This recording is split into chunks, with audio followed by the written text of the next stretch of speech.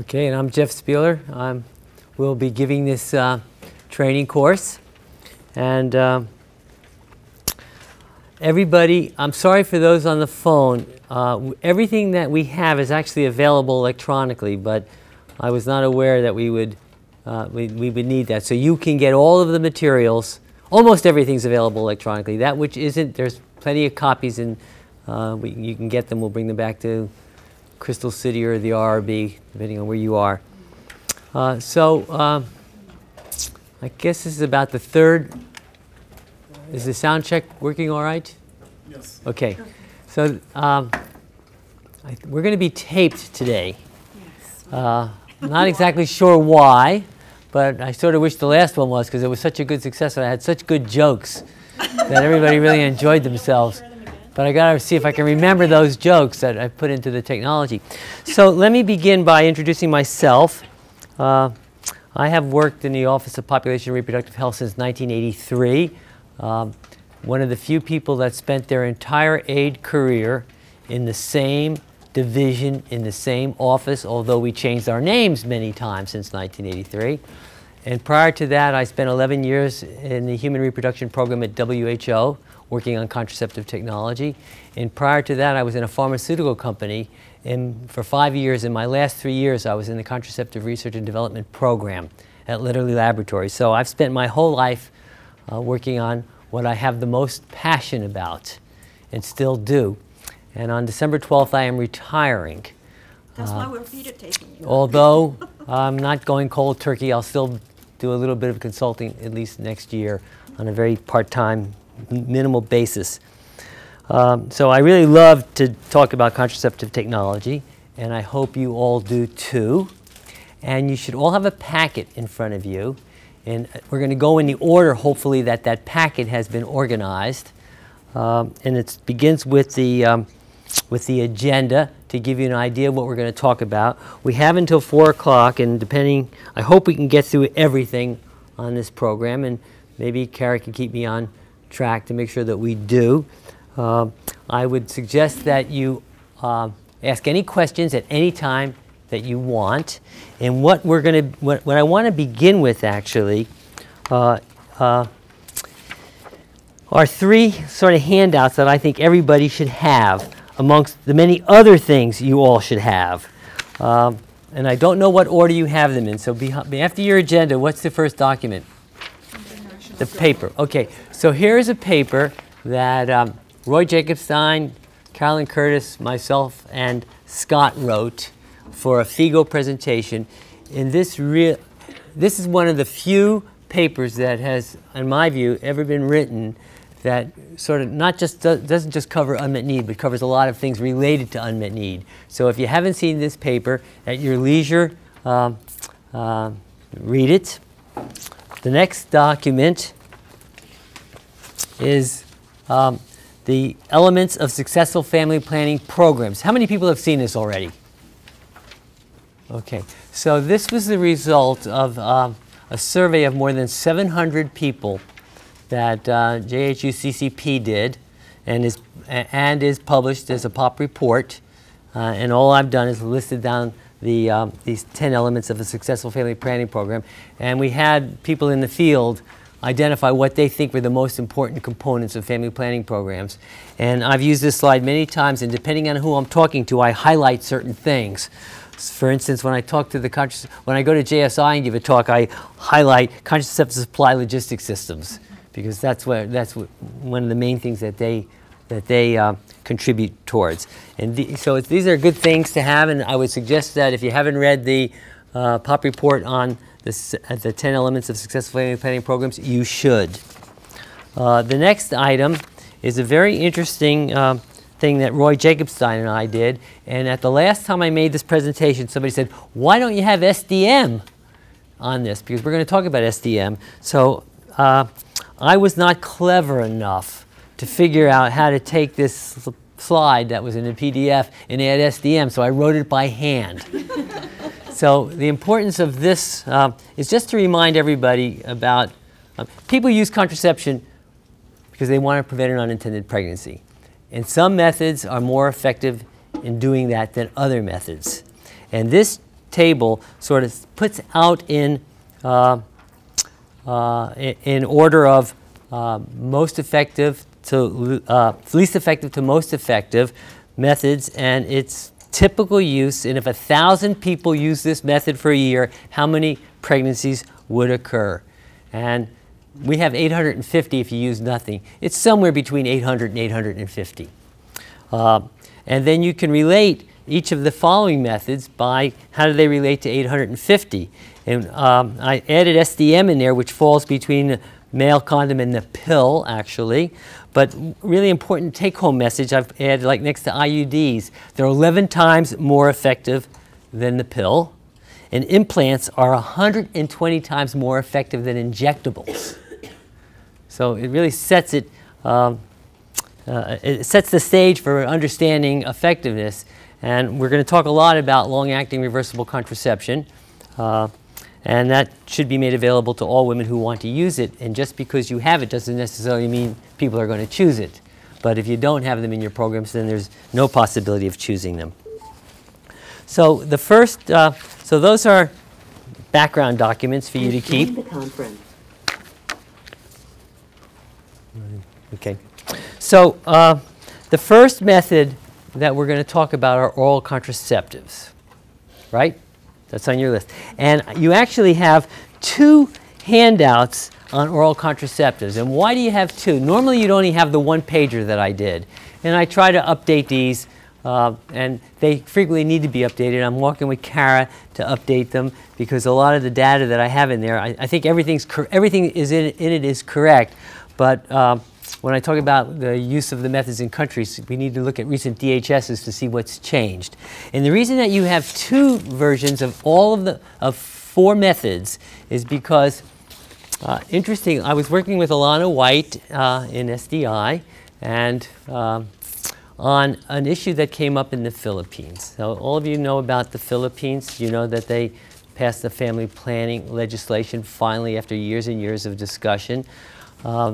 It would be very interesting to do the bubble graphs if any of you have seen Mind Gap, and to show how the Philippines and Thailand started off at the same place in 1960. Thailand is an Asian tiger, a very effective program, and the Philippines has just languished for many reasons, a lot of it due to resistance of the Catholic Church to contraception, and this bill has just passed. But the mission needs, the Ministry of Health wants proof that all of the methods it will provide do not block implantation or cause abortion. So what we were working on, what I was working on with Alana and others, is something called Research Literature Contraceptive Mechanism of Action. And that's why you have this document also. And you're going to have it for 4 methods. It's not very... It adds a little more information about the method, but if you want a snapshot of the method, this 1-pager does it for you. So so who doesn't know about oral contraceptives? So does everybody know which oral contraceptive USAID buys? It's on my little list. It's called microgynon. It's a combined oral contraceptive with a progestin, levonorgestrel, and an estrogen, ethinyl estradiol. And the package looks like this that we sell. It's called microgynon. And we also provide, and I'll pass these around, the same product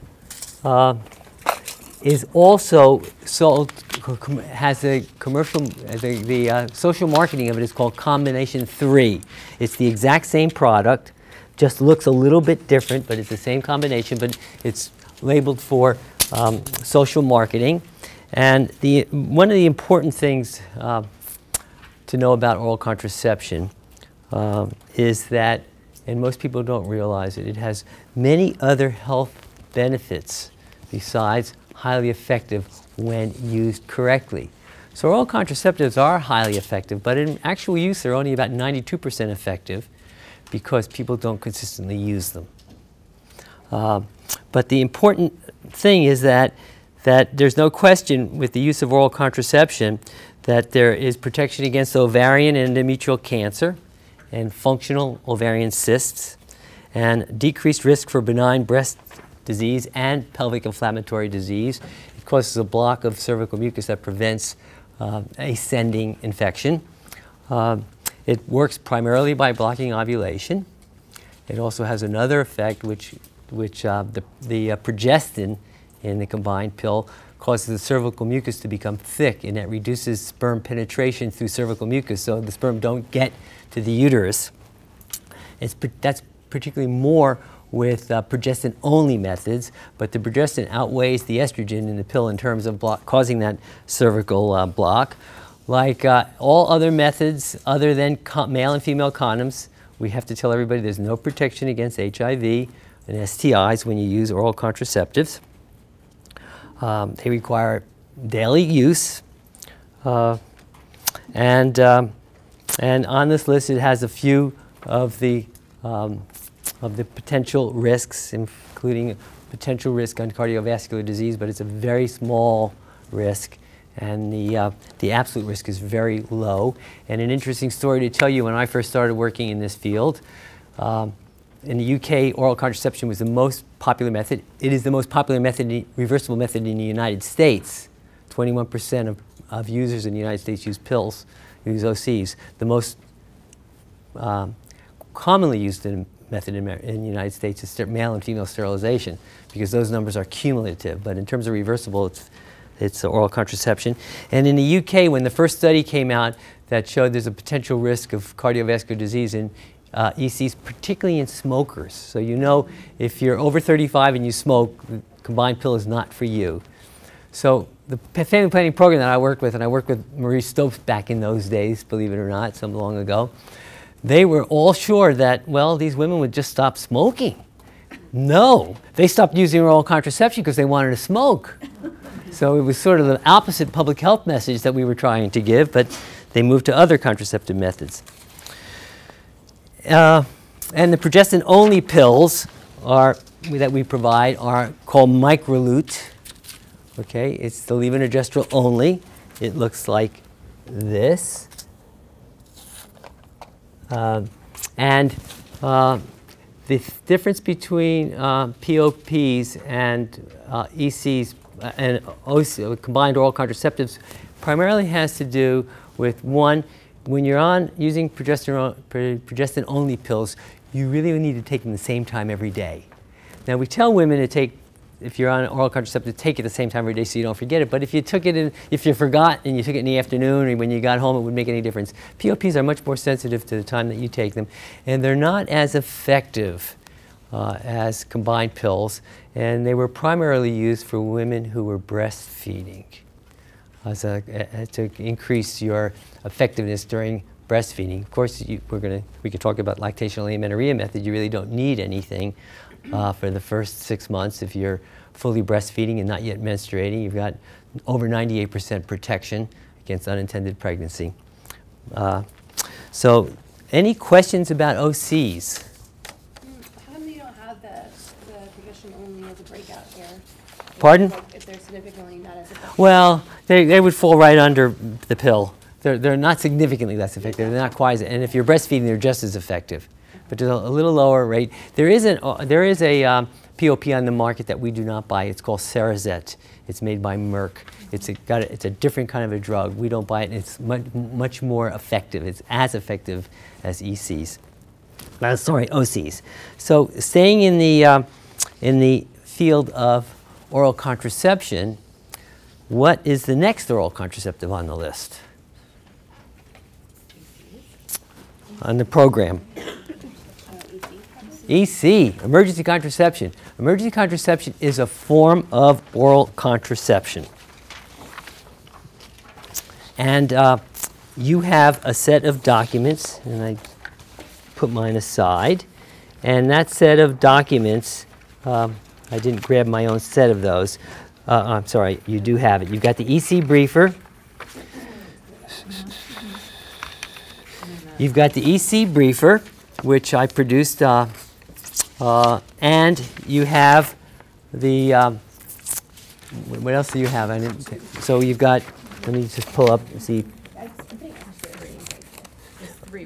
Yes, okay, we have 3 documents. So we've got an emergency contraception briefer. We've got a document that came out from the International Consortium for Emergency Contraception and FIGO that tells you everything you need to know about emergency contraception. And I also included, hot off the press, our colleague Trish McDonald sent out an email. Did anybody see it? And that email was to the field. I'm sorry, I'm jumping ahead of myself. That was in implants. What you have is the email that we sent out to the field on EC when we made the decision that we would begin purchasing emergency contraception. So it's USAID technical guidance to the field on emergency contraception. Looks like this document. Okay, so what's the most important thing about emergency contraception? Being from GC, I want to know how it's different from abortion. Okay. Because I know we have had that question. I will, and we've had briefers to Congress on that. That's right. Okay, so how is it different from abortion? What else? What else do we need to know about EC? Post-coital. I mean, timing? It's the only method that we have right now that you can take after sex to try to prevent unintended pregnancy. Okay. The next thing that we need to know is that the dose of EC, the most popular EC available right now is levonorgestrel only, and the dose is 1.5 milligrams a day and in 1 pill. And if you have the 2-pill pack, and I've got samples of both of them, you take both pills at the same time, even though the label says take the first one as soon as possible and the second one 12 hours later. But research conducted by WHO clearly showed that you take them both at the same time and it's much more effective and you don't need to wait. So the 1 pill looks like this, and the 2-pill pack, which is 750 micrograms, not in there.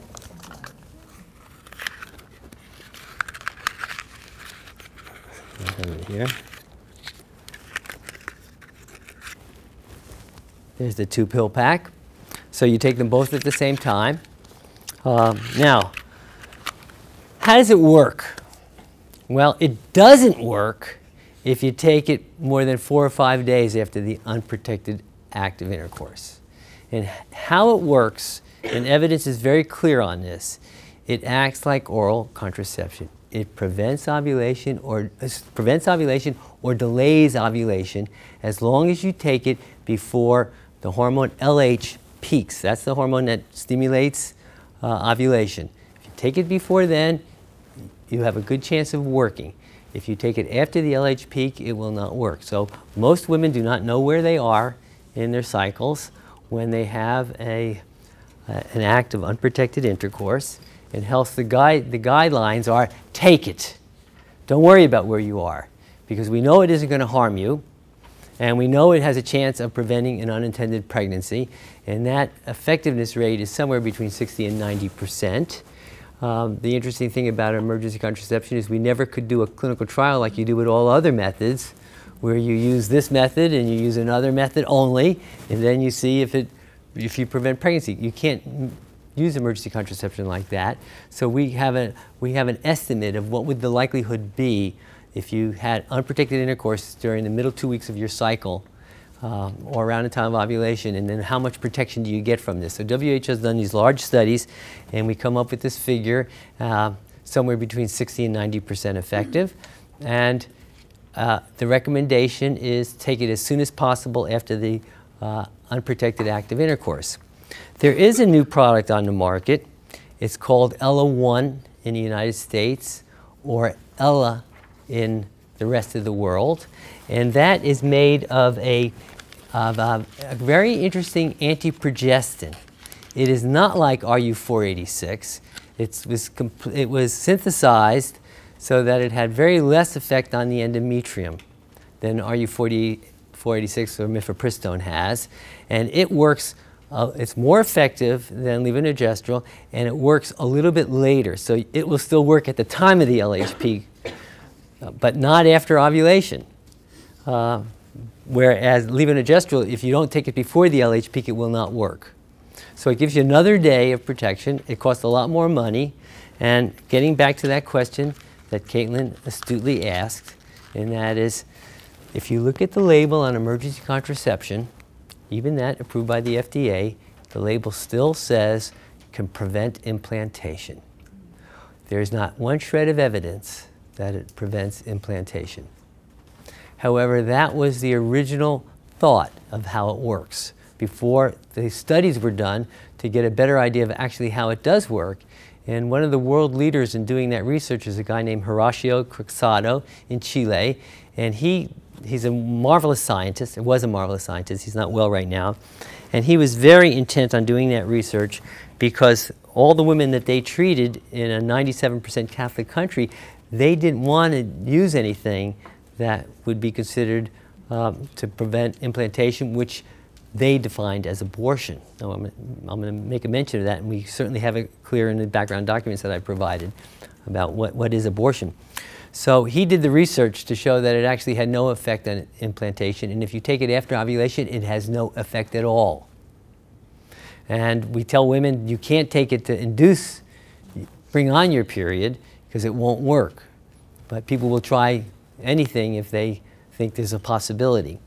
So the same applies to this ELA-1, which is ulipristal acetate. We don't have any evidence that it would block implantation, but the mechanism by which it works is one that would be more likely to possibly block implantation, although we don't have any evidence of that. We do not provide that product. It's not really available in the public sector, and I think it will soon become available in the public sector. So, any questions about emergency contraception? Everybody clear? And I have these, we can circulate these. Are we circulating one of them right now? Here's a single pill pack. You want to keep it with it? Yeah. And this is the ELA-1. I'll take it out of the pack.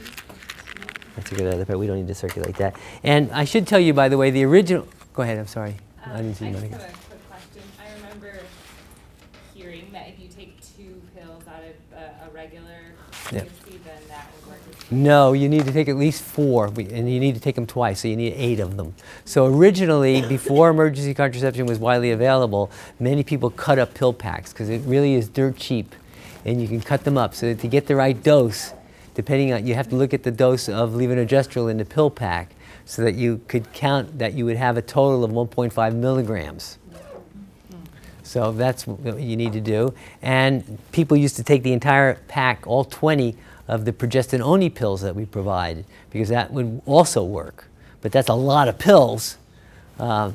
So the original emergency contraception was called the USP method. I didn't mention that. And that was using combined, so Al USP in Canada discovered that you could prevent pregnancy with emergency contraception if you took a high dose of progesterone and estrogen. So took a high dose pill, 50 micrograms of estrogen. We don't provide that level anymore. And he called it the USP method. And the first one on the market in the United States was called Preven. And almost nobody uses that product because that product has a very much higher degree of nausea and vomiting when you take the higher dose estrogen and progesterone together. So the progestin only has a much lower incidence of nausea and vomiting.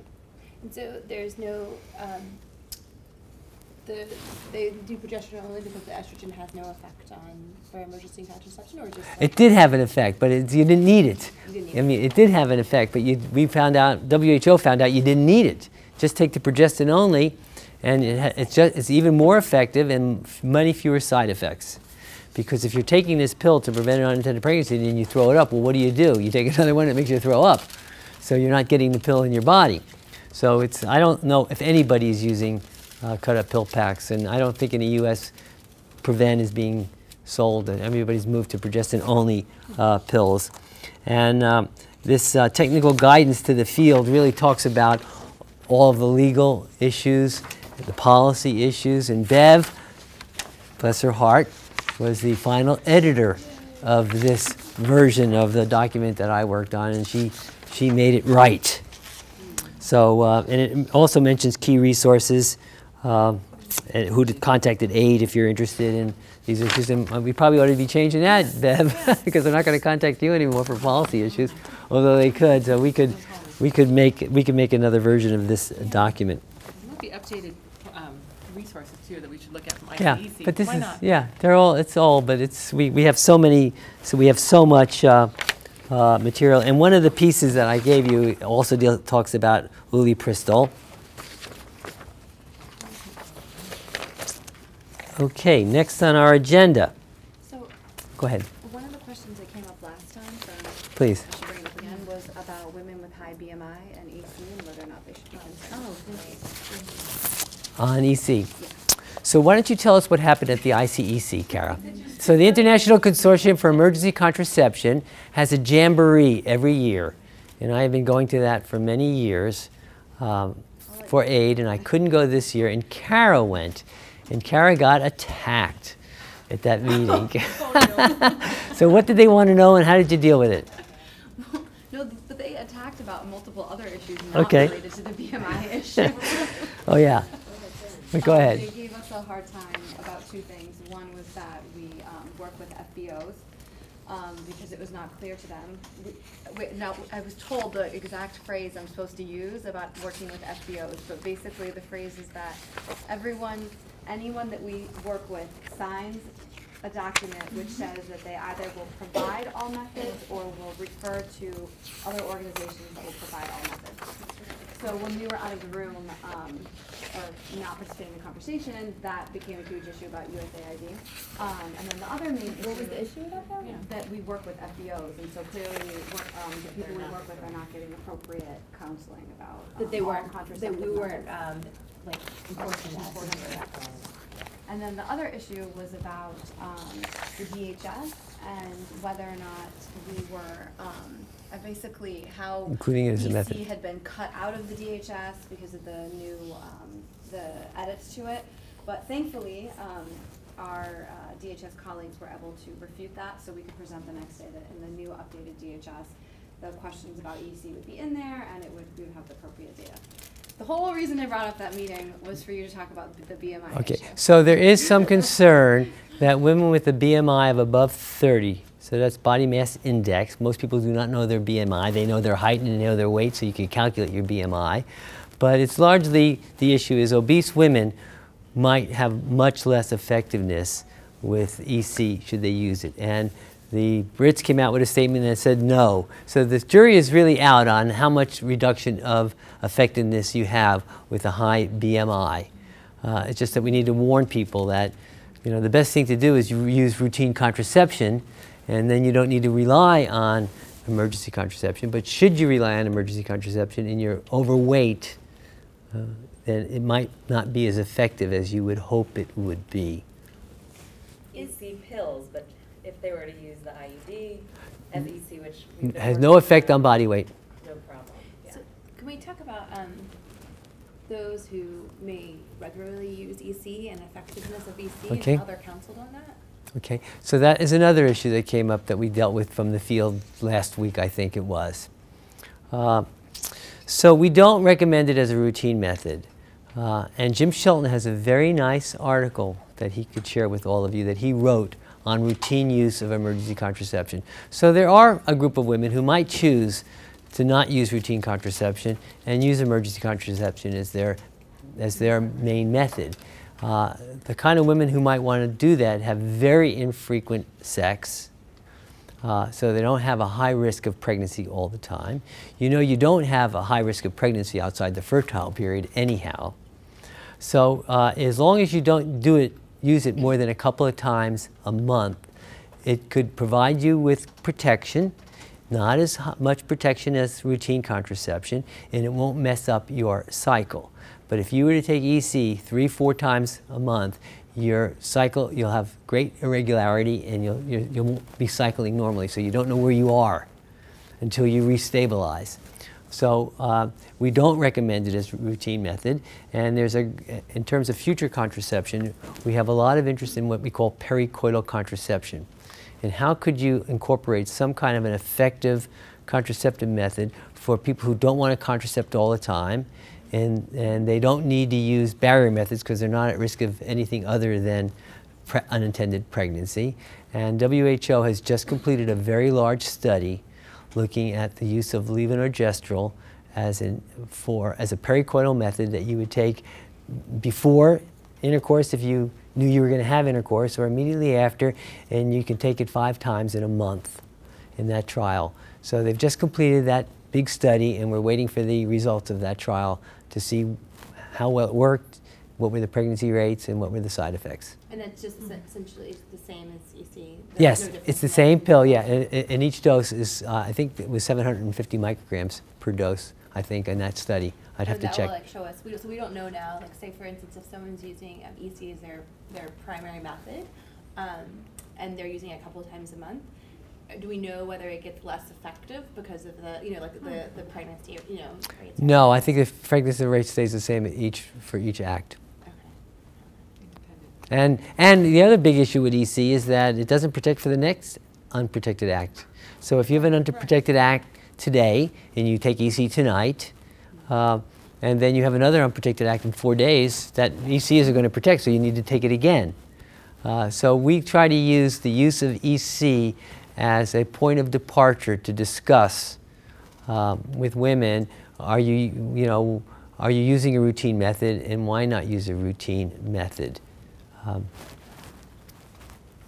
you talk about IUD as EC, or are you going to get into it? Well, we can do it when we get to the IUD, okay? I think Oh, you want to do it now? emergency Okay. contraception, right? So Okay, we did- so the IUD has been known as an effective method for emergency contraception. It is much more effective than than levonorgestrel pills, and we were always very concerned. At least I was very concerned about doing anything about IUDs for emergency contraception, because we make this case that IUDs work by preventing fertilization. They don't block implantation. We have tremendous evidence when used as a contraceptive method, it has no impact at all when it gets to IUDs. However, if you use if you have an unprotected active intercourse and you insert an IUD, it works for at least 5 or 6 days, and it could have an effect after.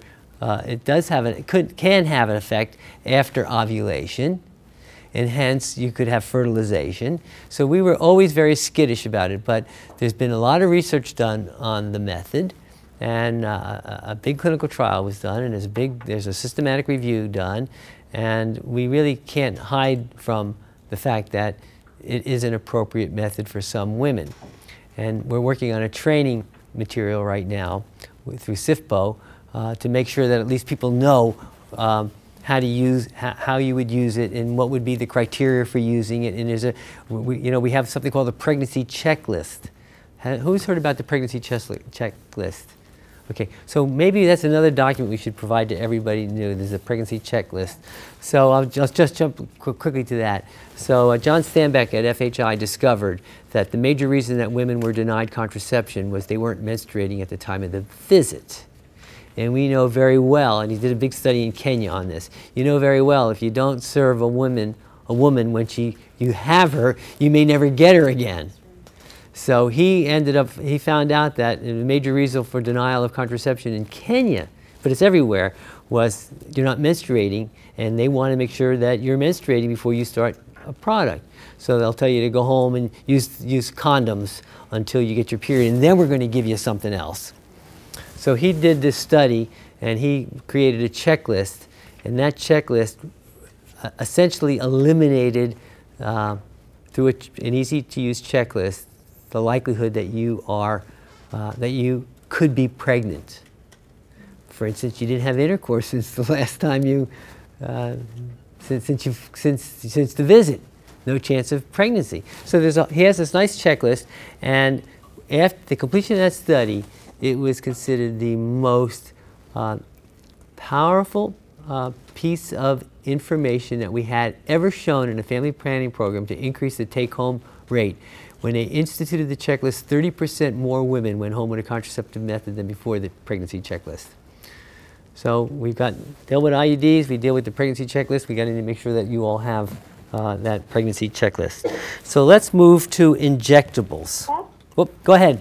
Sorry, Jeff, this is This is Amy on the phone. I just wanted to let you all know that FHI is continuing that work by putting the checklist on a mobile app in several languages. So when that's ready, I'll send that out to everyone. Great. It's mostly for CHWs to use, but any provider could use it. So we'll send that out. They're almost completed. Yeah. And we need to probably, Elaine, we probably need to send that check when we're done with our checklist and everything's done on the use of the IUD. And it's very much related to the pregnancy checklist, the way it's set up. We need to make sure that everybody has that also. Back to the IUD for a minute. In most of the countries that we work, it's very impractical to think of the IUD as a method of emergency contraception. One, in much of sub-Saharan Africa, it's very hard to get an IUD.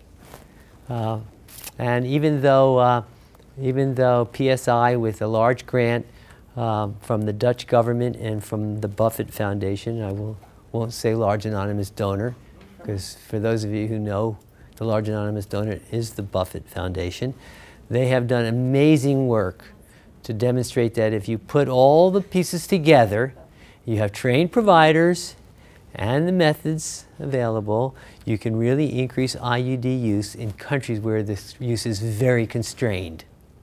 So, but it takes an effort. In most programs, we don't have that effort, so IUDs are still totally underutilized in most of sub-Saharan Africa. So if you wanted to use an IUD for emergency contraception, and you're living in a country where it's hard to get an IUD, first you'd have to find an IUD provider. Secondly, we make it very clear in the document that should you use an IUD for emergency contraception, the provider needs to counsel the woman that this should now become her routine method. It would be very cost ineffective to put it in and then no pregnancy and then remove it. You need routine contraception, you accepted the IUD, keep it in, and you will not ever have a fear of an unintended pregnancy. So there's the programmatic side of the use of that method, and maybe that would be a good way to lead into more use of a very highly effective method of contraception, and accepted by half of China. When we give you the worldwide use of IUDs, we always remove China from that list because about half the IUDs in the world are China. It's a favorite method in China right now. So, okay, let's move to injectables. So, we have 1, 2, 3, 4 documents on injectables, and they include the injectable briefer, and they include the literature review on injectables, and they include 2 documents on cyanopress. So, do you all have that? No.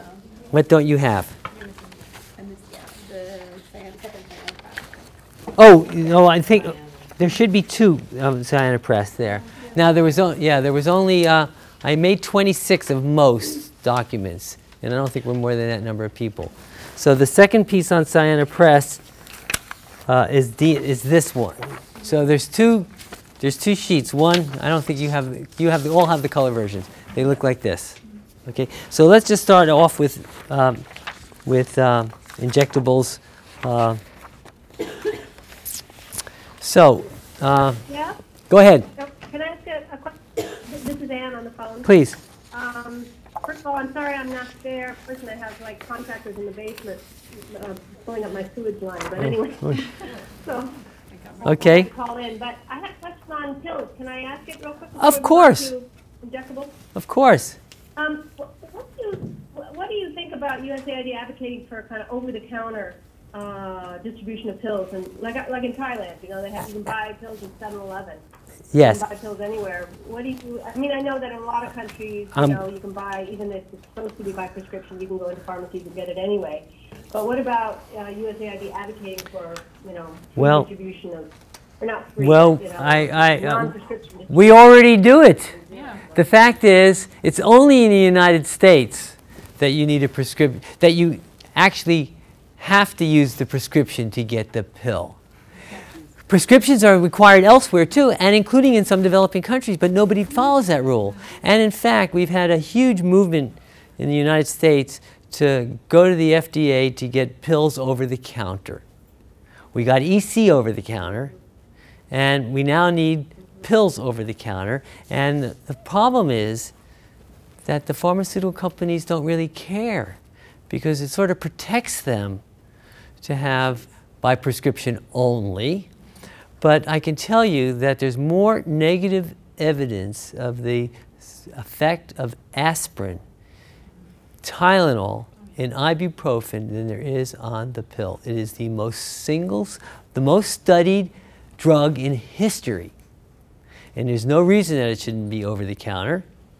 And throughout all the world, everywhere I've traveled, you can get pills everywhere. We've got, you know, in social market, sorry, not only in social marketing, but in distribution programs. For instance, in India, Mala-D it's called Mala-D, is the pill that's given out given out by A&Ms, and nobody does it by prescription. You can get them anywhere. So we do not, pills should not be by prescription, and we ought not worry about that.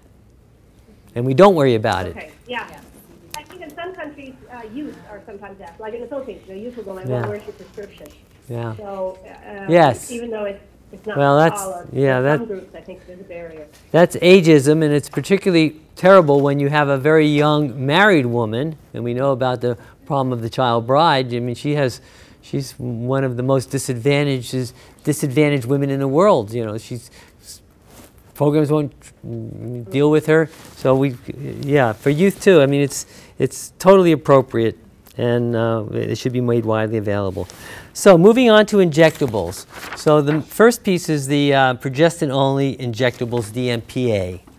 And that tells you everything you need to know about depo-medroxyprogesterone acetate. So the drug is progesterone,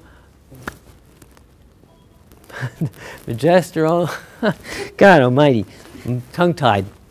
The drug is medroxyprogesterone, and depot means it's an injection. Okay?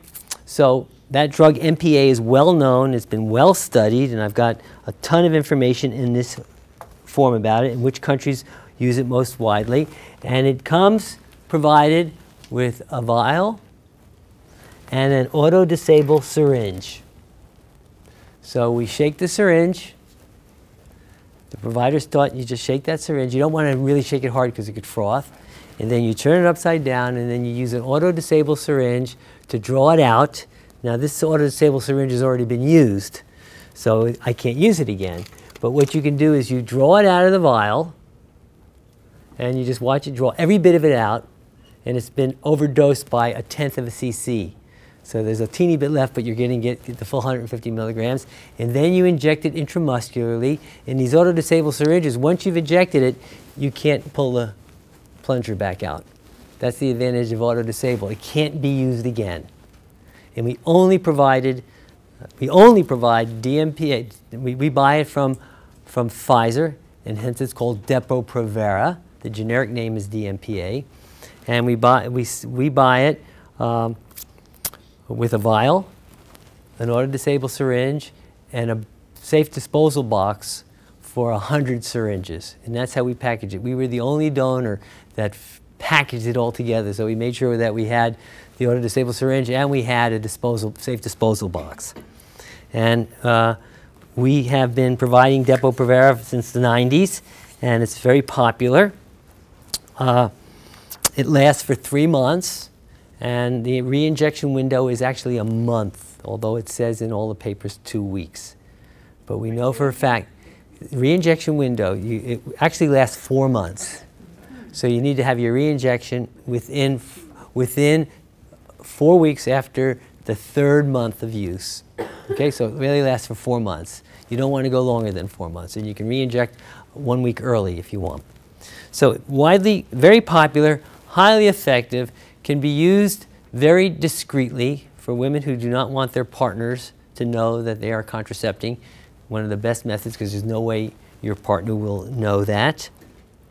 Highly effective, and the one sheet I gave you tells you what we pay 80 cents for this combination right now,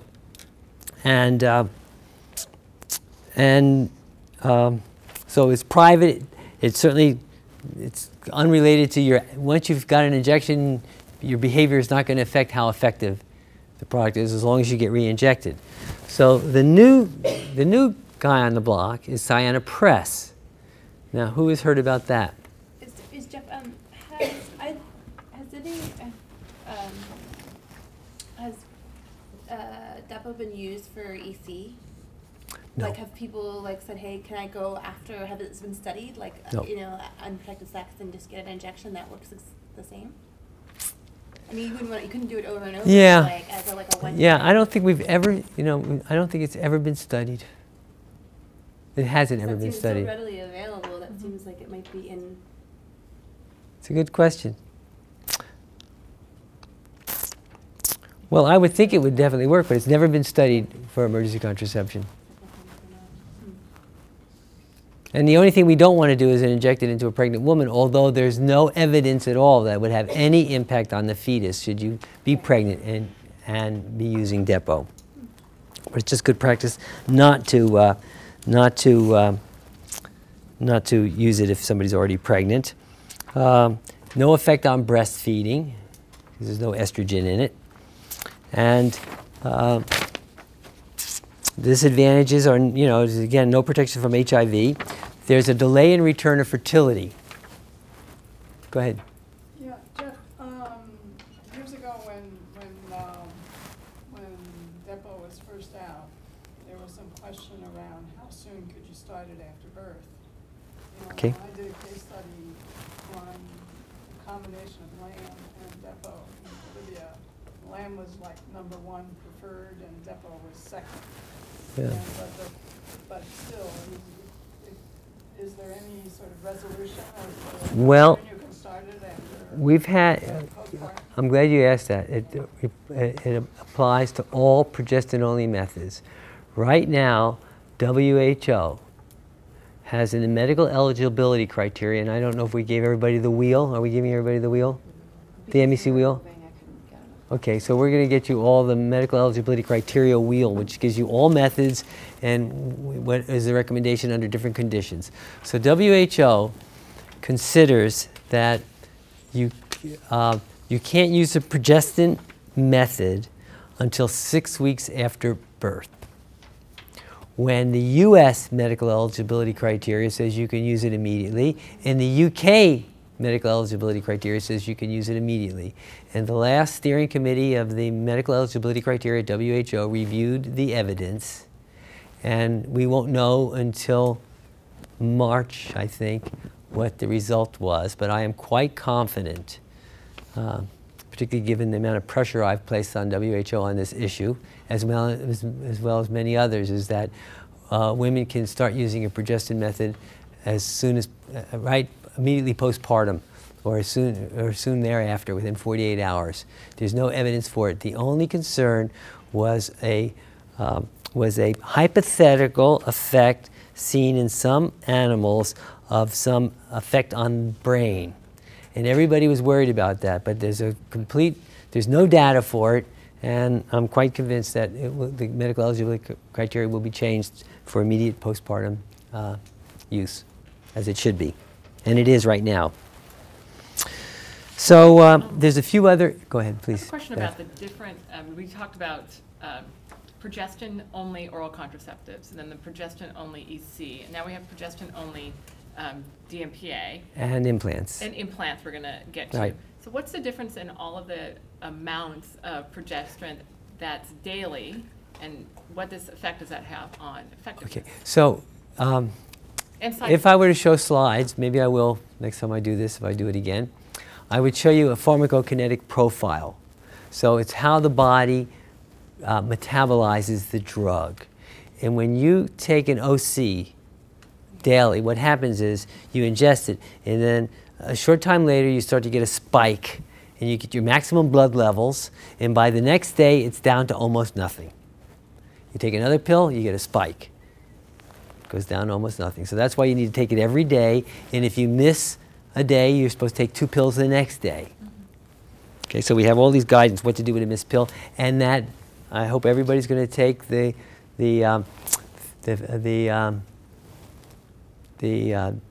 green book on family planning Guidance for Providers. It tells you all that right in there. It's a marvelous resource. It's really our Bible. Global Handbook for Providers. So that's OCs. Now, how does injectables? So it's all related to the dose and how it is administered. The doses are different in every one of these products. So Depo, if you were to do a pharmacokinetic profile of Depo, what happens is you take the you get a shot, and all of a sudden your MPA levels goes really high up, and over a 3 to 4 month period it decays. And it starts to come down. It looks like this. And after 4 months, after 3 months, you still have a dose high enough in your blood to prevent pregnancy. And we now know after 4 months you do, but then it starts to fall down. So that's called a first order release. High dose, drops down. Implants, which we're going to talk about in a minute, has what's called zero order release. You put it in the body and you get a little bit of a surge, but very low, and then, so it goes from nothing up like that, and then it's almost steady state, and it's called zero order release. It just stays steady until there's no drug left, and that's 5 years for implants, and it's 3 to 4 months. So for implants and vaginal rings work the same way. So any of these longer acting preparations that are non-injectables have the zero order release. So the dose is much lower. That's a 20 microgram a day dose. So the dose is much lower depending on how it's administered. So with injectables, there's on the back sheet of the primary piece, it talks about DMPA and risk of HIV, DMPA risk of STIs, and DMPA and bone loss. So I can't help but mention HIV. There is some evidence that DMPA use could be associated with the increased acquisition of HIV. The jury is out on that issue. Right now, the WHO guidance and our own guidance to the field is be aware of the fact that people at high risk could possibly have a higher acquisition rate of HIV because of Depo. We don't know for sure, but there's some evidence that it is possible. So for high-risk women, they need to be warned of that, which means that we should be also counseling on condom use. And we should also, in those countries where Depo is really widely used, like 60% in South Africa, was Depo, we should be trying to expand the method mix so women have access to other methods, not just injectables.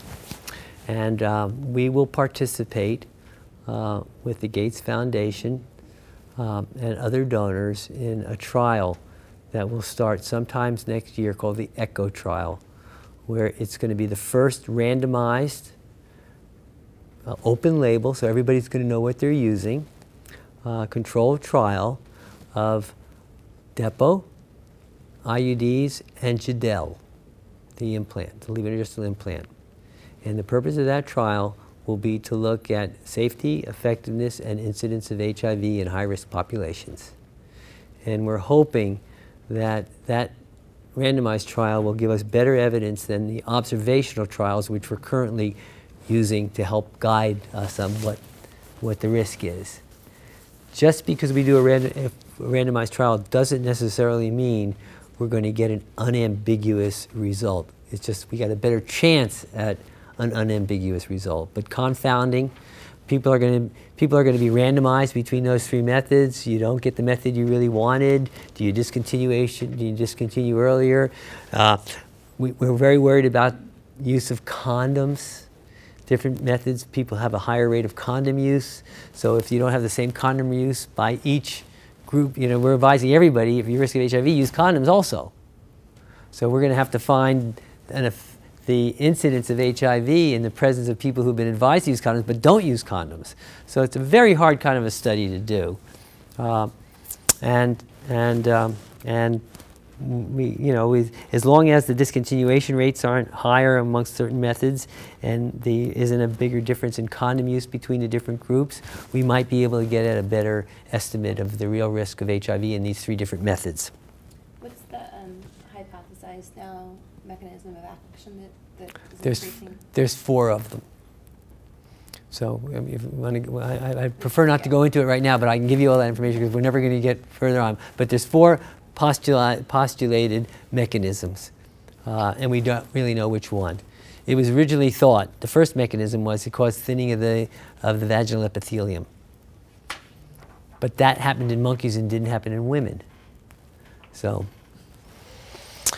okay, so we have Depo, and I've shown that to you. And I'm going to go to cyanopress, but before I do, there's another injectable called Neristerat, net enanthate. Has anybody heard of that?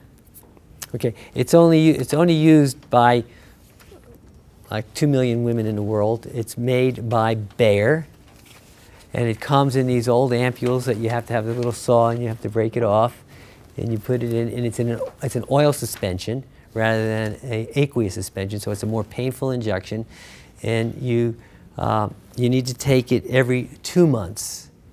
Although there's some evidence that after the 3rd injection, you can then go to every 3 months. It's not very widely used, and there's not a lot of, we never used it because the FDA has never approved it. And Schering and now Bayer don't want to do what you would need to do to get FDA approval, because they have to repeat all the toxicology. It would be very expensive. So that's the other injectable. Do you know where it's used in the world? Oh, there's some used in South Africa. I mean, we could ask Bayer. Guatemala? Tell me, yeah. So they only have like 2 million users in the world. So I want to move to cyanopress. So what Pfizer did was we've been working with Pfizer since the mid-90s to try to get Depo into Uniject. Does everybody know what Uniject is? So this is what it looks like. It was developed by PATH with USAID funding. In fact, the very first auto-disabled syringe called Solo Shot is an invention of USAID because PATH developed it with our money. And they went on to develop Uniject with our funding, and then they sold it to Becton Dickinson, the largest maker of syringes in the world. And it's so this is what it looks like. I can send it around. That's without the Depo in it. And we started working with Pfizer in the mid-90s to say, a project that I was leading, to get them to put Depo-Provera into it. And the project stalled, and it largely had to do with the preservative that was used, and we couldn't get it in, and we couldn't get it into Uniject and get it to be released properly, and they gave up on it. And that was in the mid-90s. So Depo is no longer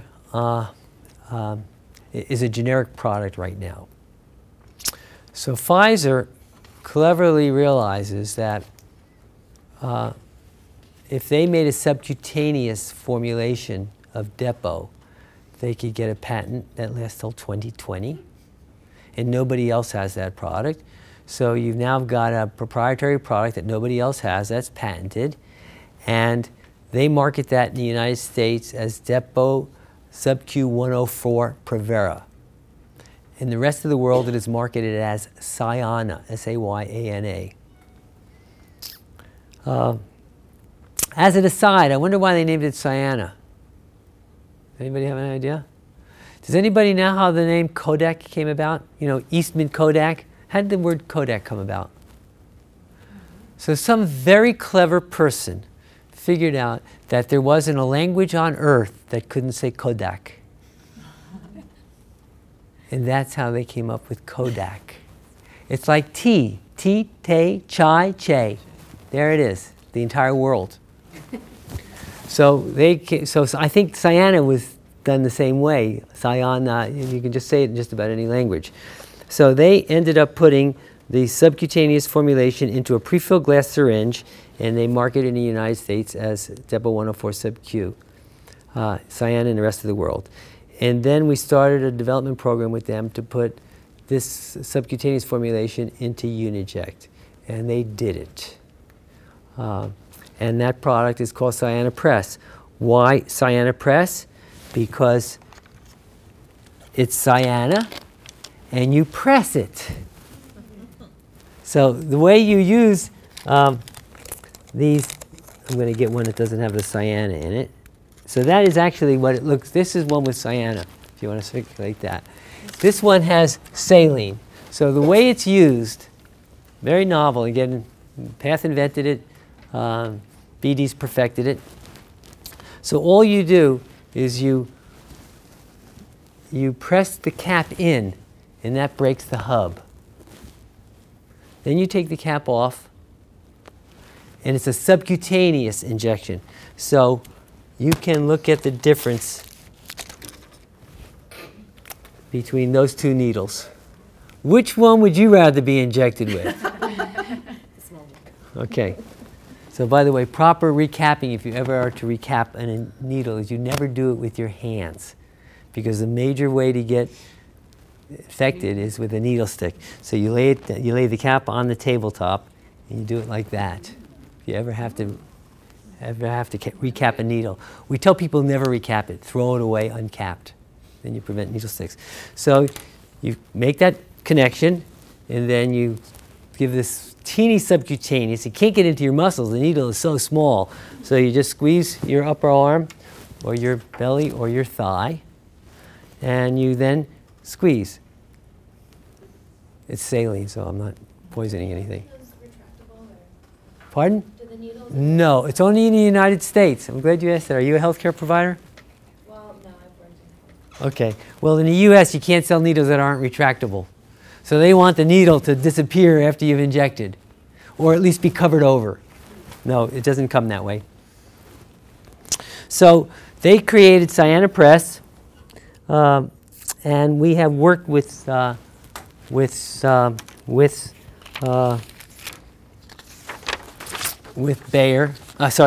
on this, and you have this one sheet that looks like that, and that tells you almost everything you need to know. You know, it's only 104 milligrams, so it's a third less drug, and it's 0.65 cc's or 65 mLs versus 1 ml, so it's 35% less fluid. It's given subcutaneously. It's just as effective as the 150 milligram dose. It has the same side effect profile, even though it tends towards being a better profile, but not statistically significant better profile. The Cyanopress was approved by the European Medical Authority, with the British being the regulatory authority. It's already been registered in several countries. It has not gone to the FDA, nor will it ever go to the FDA for approval. I don't think they feel the need to do that. And one reason they don't feel the need to do that is that their advisors tell them there's no market in the United States for Cyanopress because we have the prefilled glass syringe. And I brought the medical advisor of Planned Parenthood with me to a meeting at Pfizer. I'm on the medical advisory panel for Planned Parenthood. And we had this meeting with Pfizer, and Vanessa Cullen said, "Are you kidding? We'd love to have this product in PPFA clinics around the United States. But I don't think it's going to ever be available in the U.S. Introductory studies have begun in 5 countries, with 2 more coming on board. We supported the acceptability studies in Senegal and in Uganda, and overwhelmingly the clients and the providers preferred Cyanopress over DMPA, over Depo-Provera. Not universally, but it was definitely the preferred thing because it's easier. The all-in-one combination makes it impossible to have vials and no syringes, or syringes and no vials. So it's all in one thing. It can't be reused, and it's a pre-filled dose. You can't make a mistake on the dosing. And we had to support a study that showed that if you injected it in the arm, it worked just as well as in the thigh and in the interior thigh and the abdomen, because that's the label used by the company. And one of the nice things about this is it's also appropriate for self-injection or at-home injection. And Pfizer had no interest in that, but now they have an interest in that. So they have supported some research by Anna Glaser in Scotland, and they have an application in front of the British Medical Authority for a label change for self-injection. And we're about to embark on 3 self-injection studies. Victoria, we're funding one. The mission in Malawi is funding a trial, and the Gates Foundation is supporting Path to Organized Trials in Senegal and Uganda on self-injection. And to see in that if there's provider pushback, if they're receiving a lot of their income based on being. well, very astute remark. So my position has been, I don't want to do self-injection until we have introduction, until providers and the medical people and are all on board, because we could, in fact, I've written an editorial. It appeared in the May issue of the Journal of Contraception, which is all about Depo. I wrote the lead editorial on Siena Press, and I worried about, getting pushback if we got too far out on self-injection. So the proper approach is to do it through facilities and then through community health workers. We've been very successful, and Victoria Graham has led the effort. There's very few countries that won't let us train community health workers to give intramuscular injections. There are still some holdouts, and we think they will change their policy with subcutaneous, because there's still this fear that you can go into a vein, which just doesn't happen. But there is, with that recognized, there is still, I think there'll be introduction as well as self-injection studies. And for Bill and Melinda Gates, they see the game changer, and I call my slide, that slide is called, it says a potential home run. I used to say game changer, but I stopped, that word was used, too overused, game changer. But Bill and Melinda see the game changer is in self-injection. So they want Gates to be doing self-injection. So the other piece there just gives you a very better comparison, if you needed it, what the difference between the 2 products are, including needle gauge size. So any other questions about injectables? Highly popular method. Did you say something about bone density and how young you would recommend? Well, there is a black box warning on the FDA label about loss of bone mineral density. And Depo-Provera is the only progestin we use that causes 100% hypoestrogenicity. In other words, your body doesn't make any more estrogen when you're using Depo. Whereas with levonorgestrel, your body still makes estrogen. So it causes hypoestrogenicity. And hypoestrogenicity leads to bone mineral density loss. One reason menopausal women who aren't on hormonal replacement therapy can lose bone. Guess what else causes bone mineral density loss? I'm looking down at that end of the table. What, menopause? No. Pregnancy? Yeah. Breastfeeding. Oh. Women produce no estrogens when they breastfeed. And that is transient. You stop breastfeeding, you gain back all that loss. So here was the fear with Depo. You gain back the loss, your bone grows back. So the fear with Depo was that if young women took Depo, before they reach their full bone growth, they might not regain all their bone growth. And that if other women who weren't young women, that they may have an increase in fracture rates if they're on Depo. Well, the evidence is to the contrary, and including on the adolescents. Pfizer has completed a big study, and it looks like it is not an issue, but the black box stays. So it's nothing that we need to worry about. And WHO has a guidance on there. It is in no way should affect the use of the product. Okay. Shall we move to implants? So, implants. we have 3 documents on implants. We have the one-pager that I did. We have the piece that I worked on with Alana that gives even more evidence on all the implants. And we have the training for the introduction of Implanon NXT that Trish McDonald just circulated to everybody. So contraceptive implants.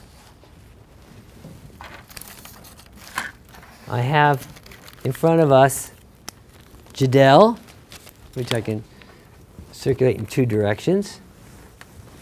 I have the original Norplant, which was 6 capsules. It was replaced by Jadel, which is 2 rods.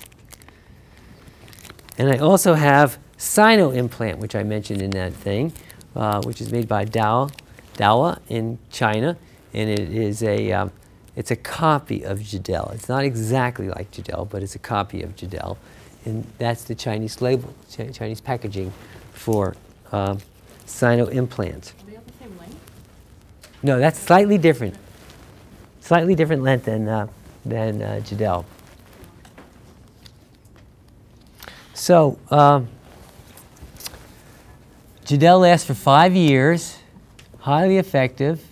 It's inserted with a trocar that looks like that.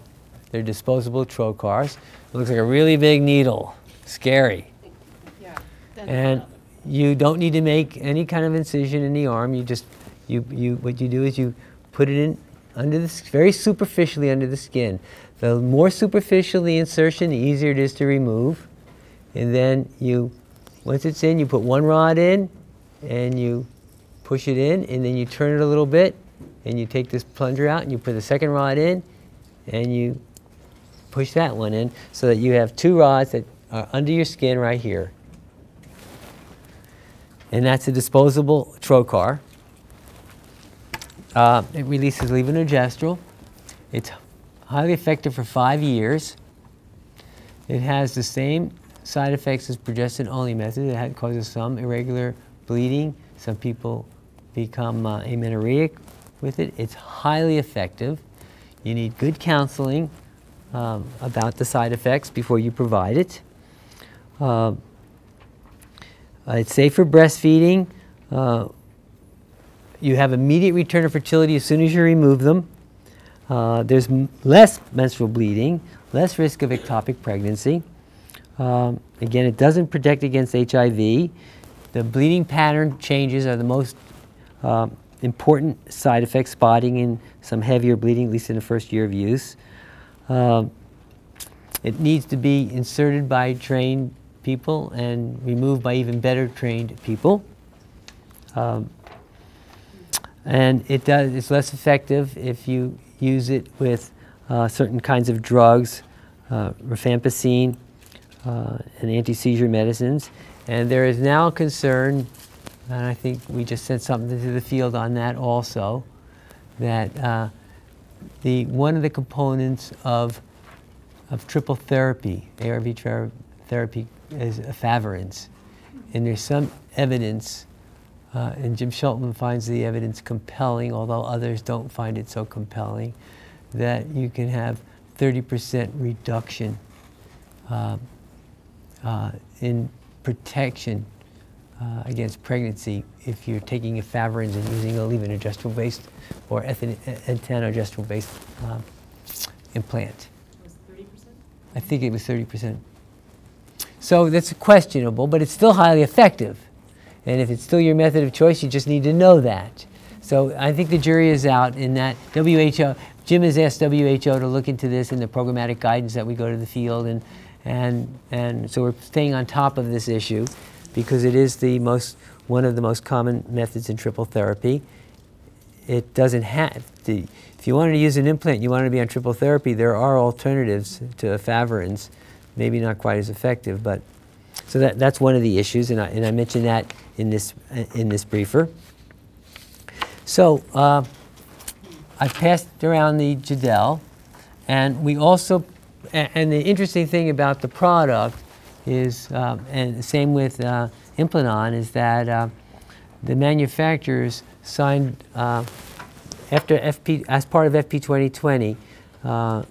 Bayer did a volume guarantee that if the donors and countries bought 27 million in over 6 years, they are providing it for $8.50. So the price dropped from the price started at $23, and then we were paying $18.50, and then it dropped to $8.50 for 5 years of contraception. Very, very low couple-year protection. Merck produces Implanon, which is a single rod implant. It contains the progestin tanogestrel, a different form of progestin, a later stage progestin. And the advantage is it's just one rod, and it's easier to insert because it's one, and it's somewhat easier to remove. But for trained inserters, I have another slide I could give you that shows the average time of insertion and removal, and it isn't that big of a deal. So this product was labeled for 3 years only. So if you wanted an implant, at least if I wanted an implant, I'd choose to have the 2 rods and get 5 years, and the 1 rod and get 3 years. However, WHO has just completed a very large multi-center trial, and they compared Jadel with Implanon and the IUD. And the original design of that study was Implanon was going to be replaced at 3 years. And I consider one of my accomplishments to convince WHO to not do that, to keep the Implanon in, because there was already 4-year published data on effectiveness of Implanon at 4 years. And I was quite confident that the company knew it lasted 5 years, but they like to sell it for 3 years. Why? 3 years is a perfect birth spacing space. So for birth spacers, you put it in 3 years you take it out and you have your next baby. 3 to 5 save lives. So I said, yes, 3 to 5 saves lives. If you want an implant, it ought to last 30 years if it has to be taken out, if it could. So I got WHO to keep the trial going and to use an increase in pregnancy rate to stop the trial if they saw the pregnancy rates of Implanon after year 3 increasing compared to Jadel. Well, guess what happened? There were 3 pregnancies in both groups at 3 years, and no pregnancies in either group between years 4 and 5. So Implanon lasts for 5 years. It's just as effective in 5 years as 3 years. It's even more effective. And same effectiveness as Jadel. And the company has agreed now that when they get all the data and if they can do an audit of the sites where the trial was done, they will go for a 5-year label.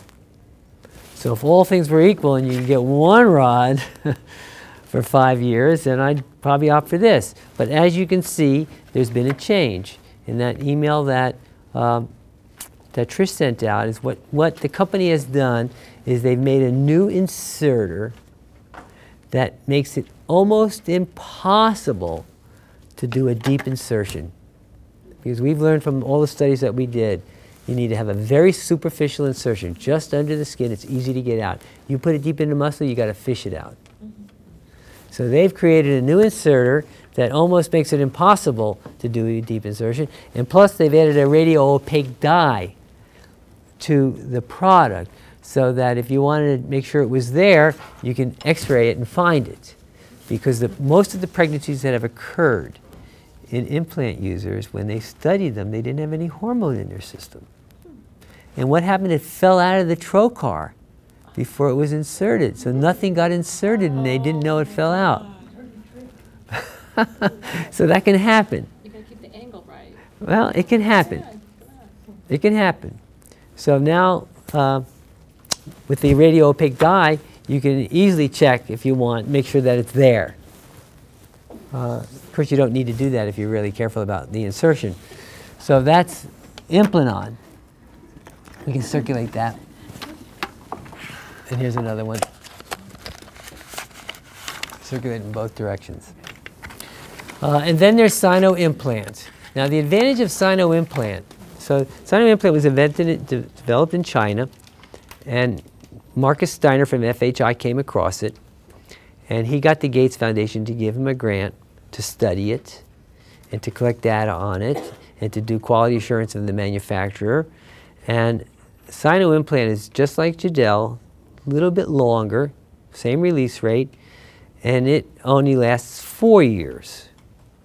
It's labeled for 4 years of use. The advantage of sino-implant, and it's not been approved by the FDA, it's not been approved by the EMA, and it's going to WHO for pre-qualification, and it hasn't received that WHO pre-qualification yet. And the advantage of it originally was, it was available for $8. Well, it actually started like at $4.50 or $5.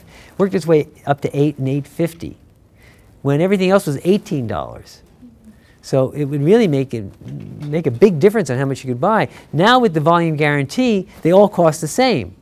So what's the advantage of sino-implant? Well, there are some countries that will not have access to the volume guarantee. So they won't have a low-cost implant, and they could use sino-implant. Secondly, FHI is collecting the data to demonstrate that it lasts for 5 years, not just 4 years. And they feel, and I'm on their advisory board, that part of that volume guarantee, at least on the part of Bayer, was to put the kibosh on sino-implant. Who would ever buy a 5-year, 2-rod implant from China if you could buy the trade name for the same price? So nobody would do it. I mean, who's gonna buy a Yugo if you can get a Mercedes for the same price? Nobody. So they think there's still going to be a market for sino-implant because for those countries that can't get the other implants at a low cost. How long is that price guarantee going for, too? Well, that price guarantee is 6 years. However, in my experience, nobody has ever been able to go back to the original price. And the only reason that they would ever go back to the original price is if they had no volumes. So what Bayer did is they had the capacity to manufacture many more units than they were. And the price volume guarantee got them to make more units. So if you're making a lot more units, the marginal cost of making the additional units is very low, so you can offer it for a lot less money and not lose money. So I think implants are very popular, and they're going to continue to be popular, so I don't think we'll ever see a reversal in those prices. I think people like implants and will continue to use them. Just to give more background, part of the reason why Trish had to send the email is because, well, we have the volume guarantee and the price reduction for the implant product. The new product has different placebos, and they're very costly. Yeah, training arms. Planned the placebo trainers, the blanks yeah. in the device. So Missions hadn't planned for that expense, and they're $5 each. So in essence, their price reduction is not as good as... Yeah, I was very disturbed by that. Yeah, so that's part of why we're trying to work with Missions on how they're doing it, making sure they have the money for it. Yeah, well, if you read that, if you have a chance, and if you haven't done it already, take a look at that on that release that Trish says, because it's very confusing in many respects. Because what's going to happen is Merck has agreed to do training of trainers. So they're going to have a ton of trainers trained, but the programs that want to take advantage of them have to pay for the trainers to train their own people. And they want you to have a blank device, and it's expensive to buy that blank device. So we got to sort this out, and how many do you really need? And maybe you only need a couple of them. You know, we don't want to spend much money to do that, because the training is really easy. I mean, I'm not a clinical provider, and I did the Norplan training with 6 capsules, and I found it very easy.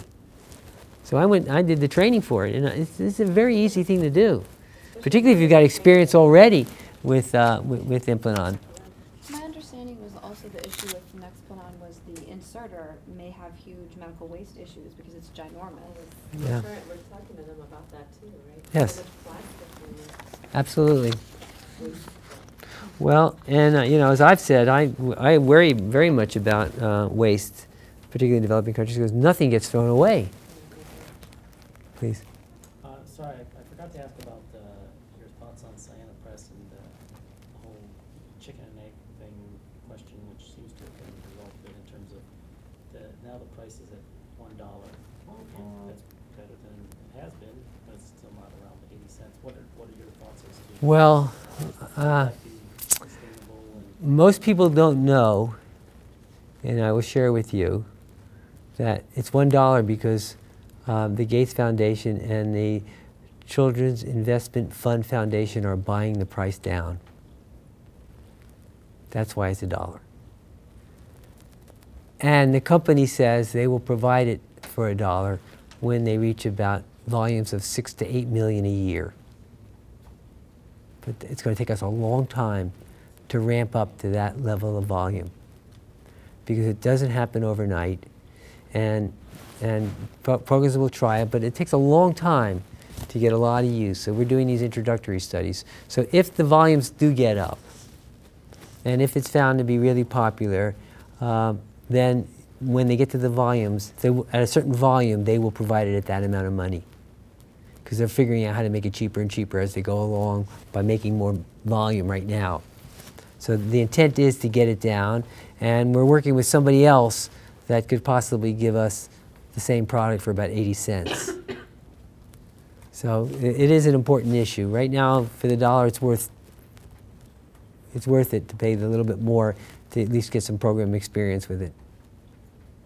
And as I said, the home injection issue and also the community health worker, it's really a piece of cake. And it might expand the use of it amongst community health workers compared to intramuscular injection. Okay, so the next product on our list are IUDs, are they not?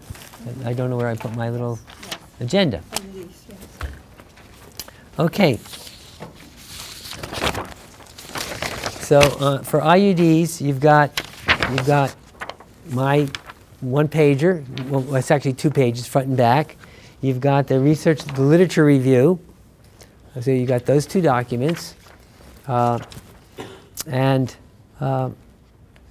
USAID buys the copper 380 IUD, and we buy it from Ingiflex. It's called the Optima IUD. I'll pass it around so you can see what it is. It's a state-of-the-art IUD. IUDs do not block implantation, as I said before. They create a hostile environment for sperm in the uterus, and that's what the copper does.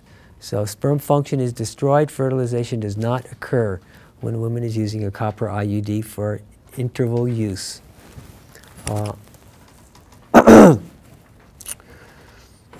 And that's an important piece. We pay 63 cents for that IUD, and it lasts 12 years. Okay, I think it's labeled right now at 10, but we have at least 12 years of data, and WHO has 14 years of data on that product. And most people don't, it's a terminal method for depending on when you use it. You don't need another method. It works regardless of your behavior. It's the most cost-effective contraceptive method that we have. Approximately 145 million users worldwide. And I list the countries where it's widely used. It's highly effective. It's going to work regardless of what your behavior is. It's good for spacers and limiters because the spacer just hasn't removed. You have immediate return to fertility when you remove it. By the way, with Depo, there is a delayed return to fertility if you read that sign, and it can take up. So remember, after your last injection, you've got 4 months of protection, and probably a little bit more. So you couldn't possibly get pregnant for 4 months. And it takes usually another 6 to 8 months for everybody who's going to get pregnant again. So it can take, after your last injection, you've got 12 months to get a normal fertility rate. And people need to be told that. But it doesn't cause infertility. So, and how about for delayers? For IUD use, well, if you wanted to use it to delay, and you wanted your child in 3 years, you take it out in 2 years. Depo, you stop your Depo. This doesn't have any effect. The IUD is none. Right, for the IUD. IUD, there's no effect at all. It's immediate return to fertility. I'm saying for Depo, if you're using it to space and you want to use it all the time, you want to stop it a year before you want your next child to make sure that you were fertile when you wanted to be fertile. IUDs, you have immediate return to fertility.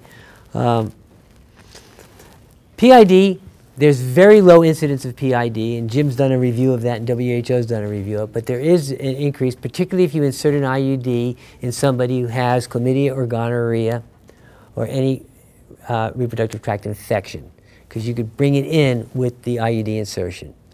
Ectopic pregnancy rate is much lower in IUD users than the users of no method. However, should you become pregnant while using an IUD, then the chance of an ectopic pregnancy is relatively high. So women who do become pregnant and the IUD is in place need to be investigated for ectopic pregnancy. People worry about the expulsion rate on IUDs. I don't worry about it. I don't worry about it because the only expulsion that is really worrisome is the unknown expulsion. And women are usually told to check for the string. Occasionally check to make sure you can find the monofilament string. And if you can't, then you need to go to your healthcare provider. But the expulsion rate is relatively low, and it's very much related to quality of insertion. Just a quick point. We also buy IUDs from Pregna now in India. Okay, yeah, so for one country only, right? Pakistan. Pakistan, okay. See, yeah, I knew that. Yeah. I should have said that, but it's only one country we're buying pregnancy, and it's the same IUD. It looks exactly the same. Exactly. Thank you.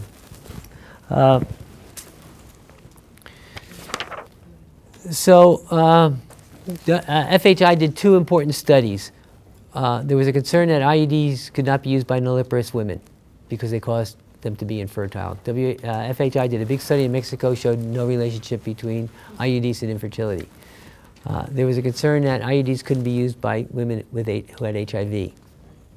FHI did a big study in Kenya, and the IUD did not cause an increase in acquisition of HIV, and in women who had HIV and it was inserted in them, did not cause an increase in progression of HIV.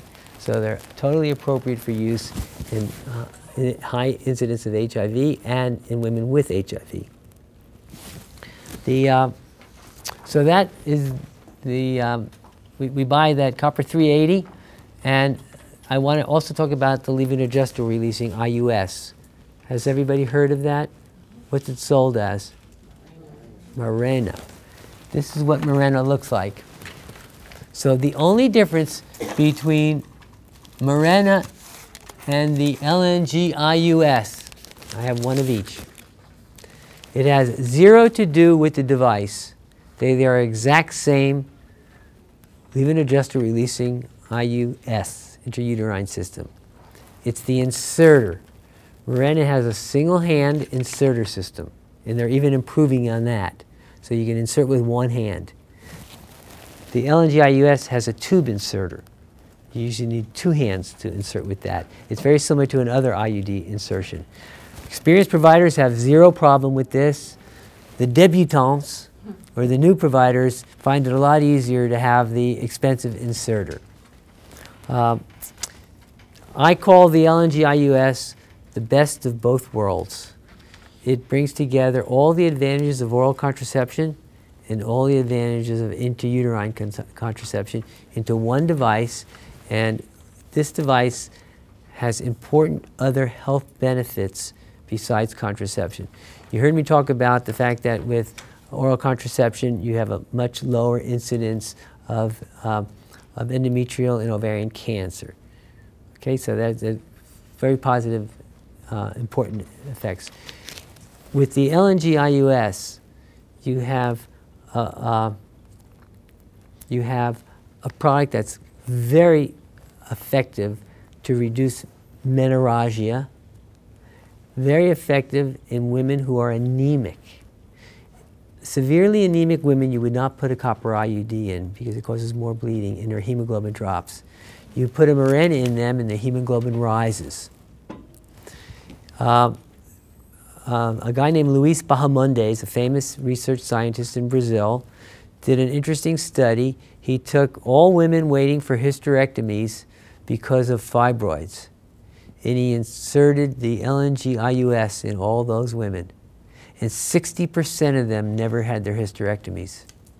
It reduces fibroids.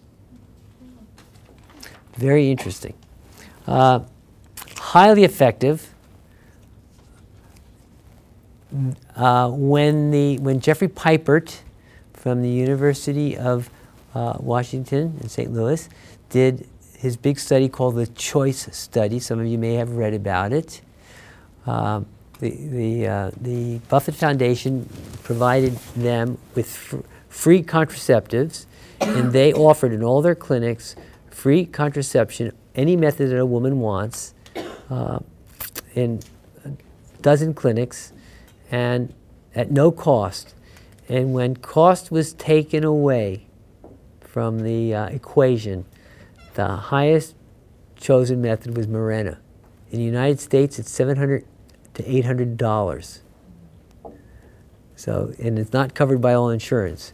So the most popular methods in his study were long-acting reversible methods, particularly amongst younger women, and they also demonstrated a reduced rate of abortion in those women because of long-acting reversible contraception. The study was a bit biased in favor of long-acting reversible methods, although they offered all methods. But this device is a marvelous device, and in the briefer I have the website for the ICA Foundation. I sit on the board of that foundation. It was created by the Pop Council, and it's in a one-pager, 1.5 pager.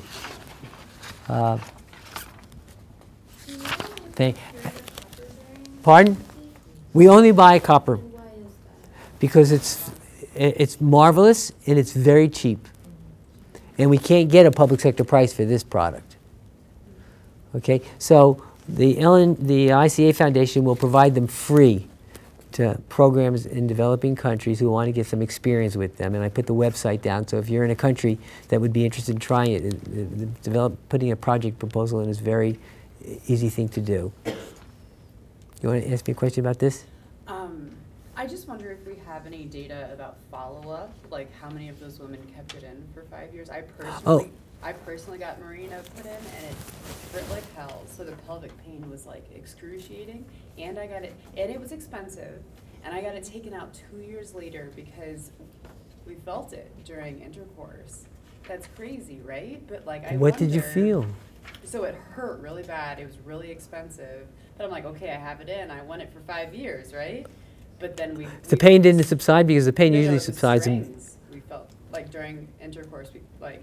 Oh really? Yeah. So you can clip the string. First of all. They said I went back and they said they can't cut them anymore because then they'll tuck behind the cervix and then you can't get them or something. No, I don't know who told you that. Very bad experience with Mirena. Well, boy. So I'm just wondering, like, women. It's I want you to. A great option, but I wonder if you follow up with these women. If they keep it in.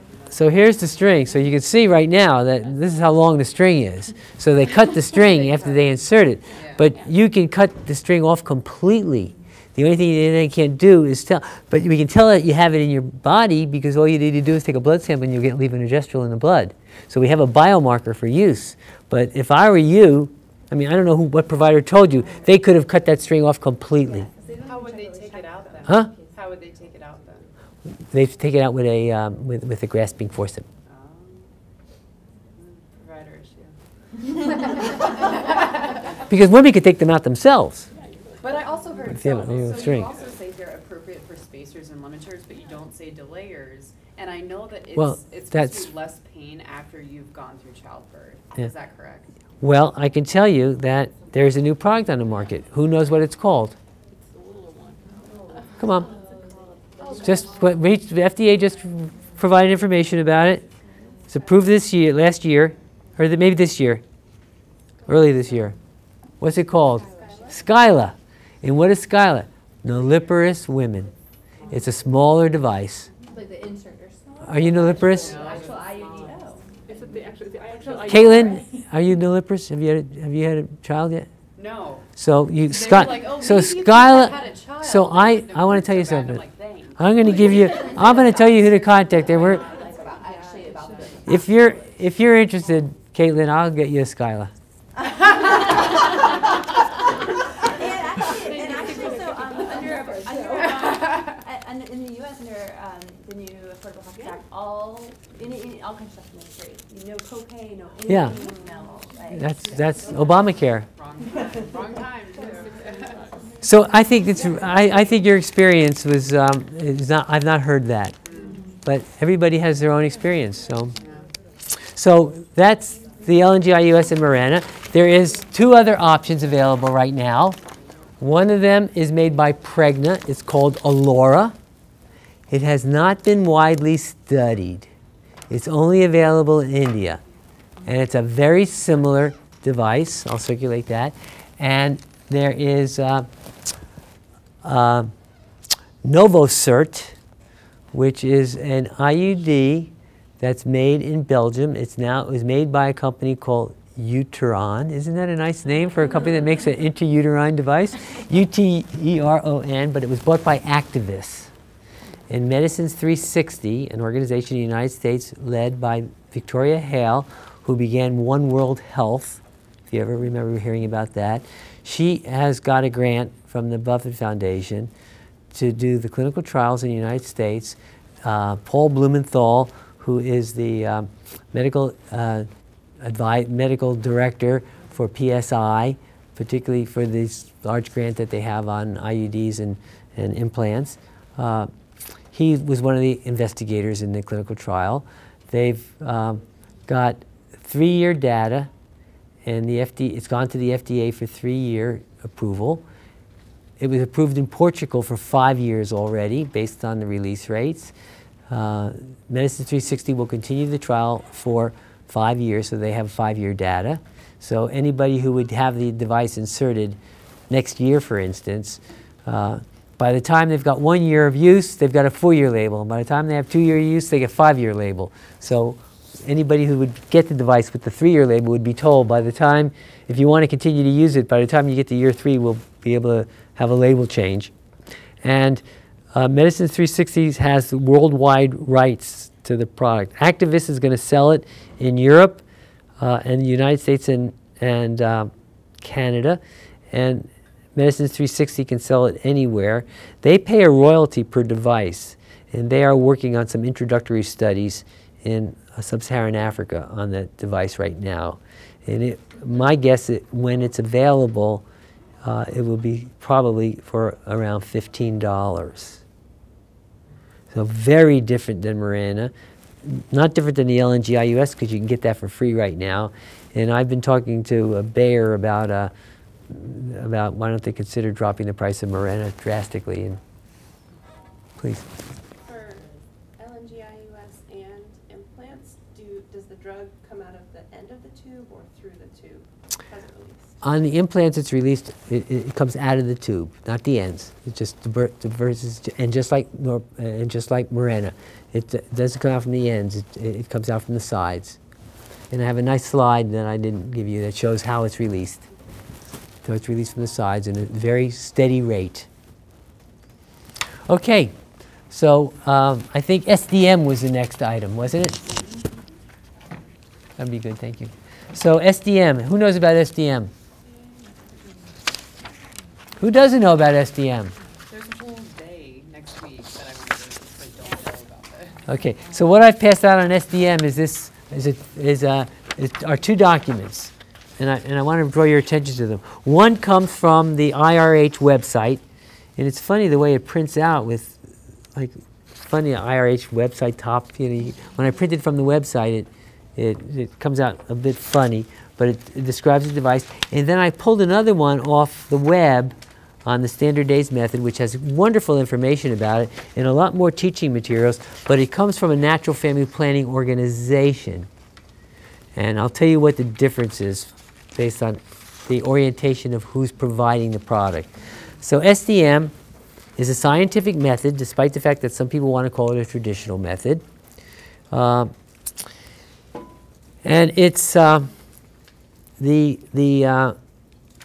the data to come up with the days 8 to 19 as the fertile period is based on clinical data that I collected at WHO in 7,415 women in the 70s who used the Billings method, called the cervical mucus method. And we had charts on all those women and the length of their cycle and their days of intercourse and when they got pregnant and the estimated day of pregnancy.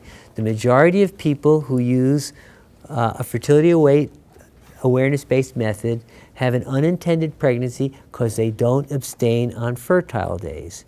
It isn't because we've miscalculated the fertile days. It's a behavior issue.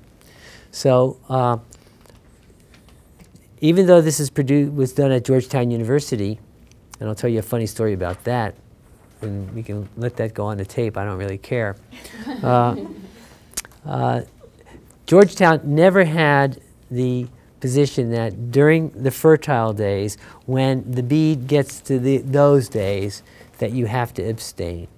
If you want to avoid pregnancy and you're highly motivated to avoid pregnancy, abstain on those days and you won't get pregnant. However, should you like to not abstain on those days, if you use a condom effectively on those days, you will not get pregnant. And the clinical trial that was conducted, published in the journal Contraception, showed actually that the people who abstained on those days had a slightly higher effectiveness rate than the people who reported using condoms on those days. Because one, condoms aren't always 100% effective, and two, condoms aren't always used correctly. So we don't know why that happened, but it is 95% effective when it's used correctly and 88% effective in typical use. So I said we collected these I collected 7,500 cycles that Georgetown was able to get their hands on, and they had their scientists, and those scientists included Jinsey Lamprecht. Does anybody know Jinsey? She used to work with us.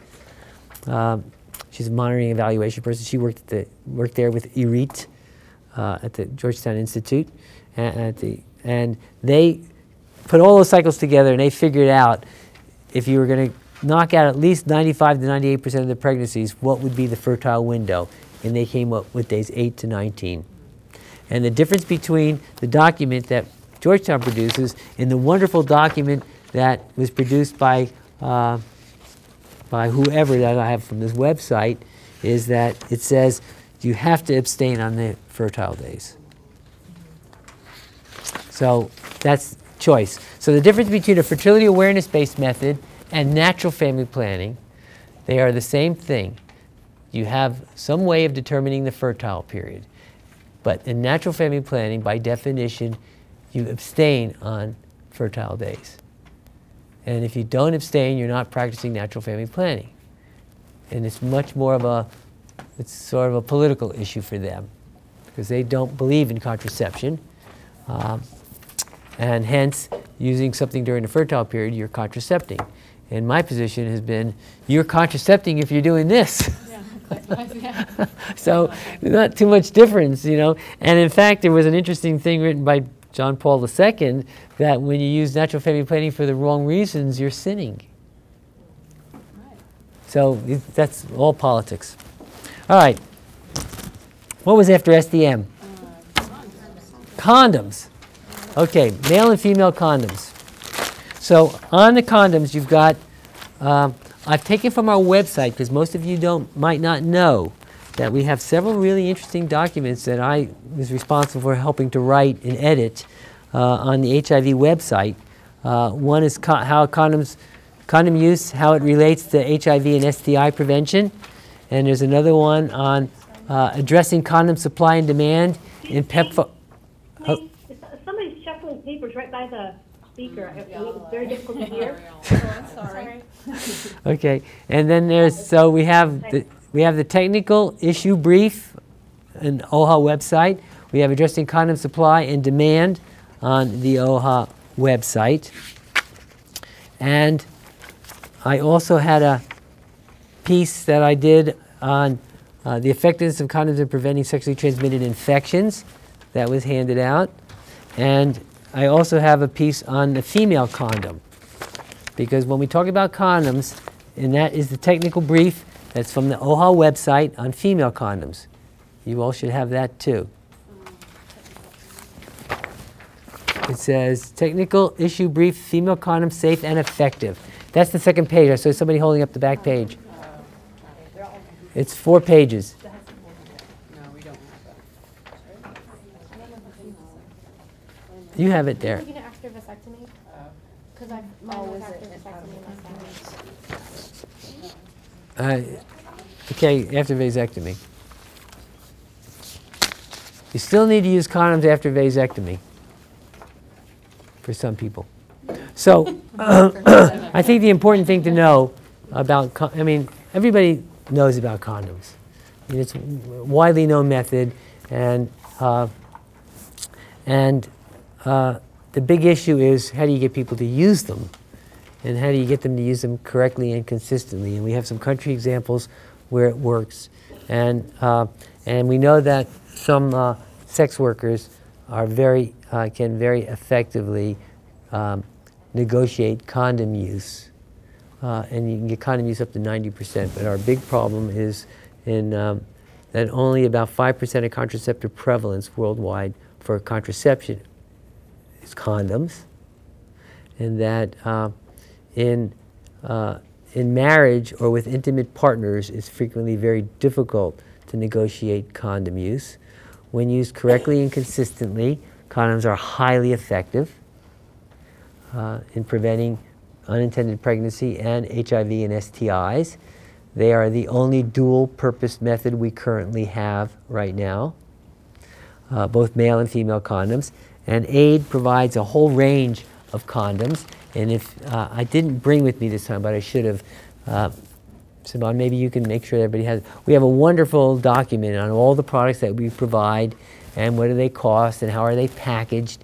And anybody going to the field, I thought I had that in my box, but I didn't have it. Anybody going to the field should always take with them that document, because it will, let me see if I have it here. It gives you all the information you need to know about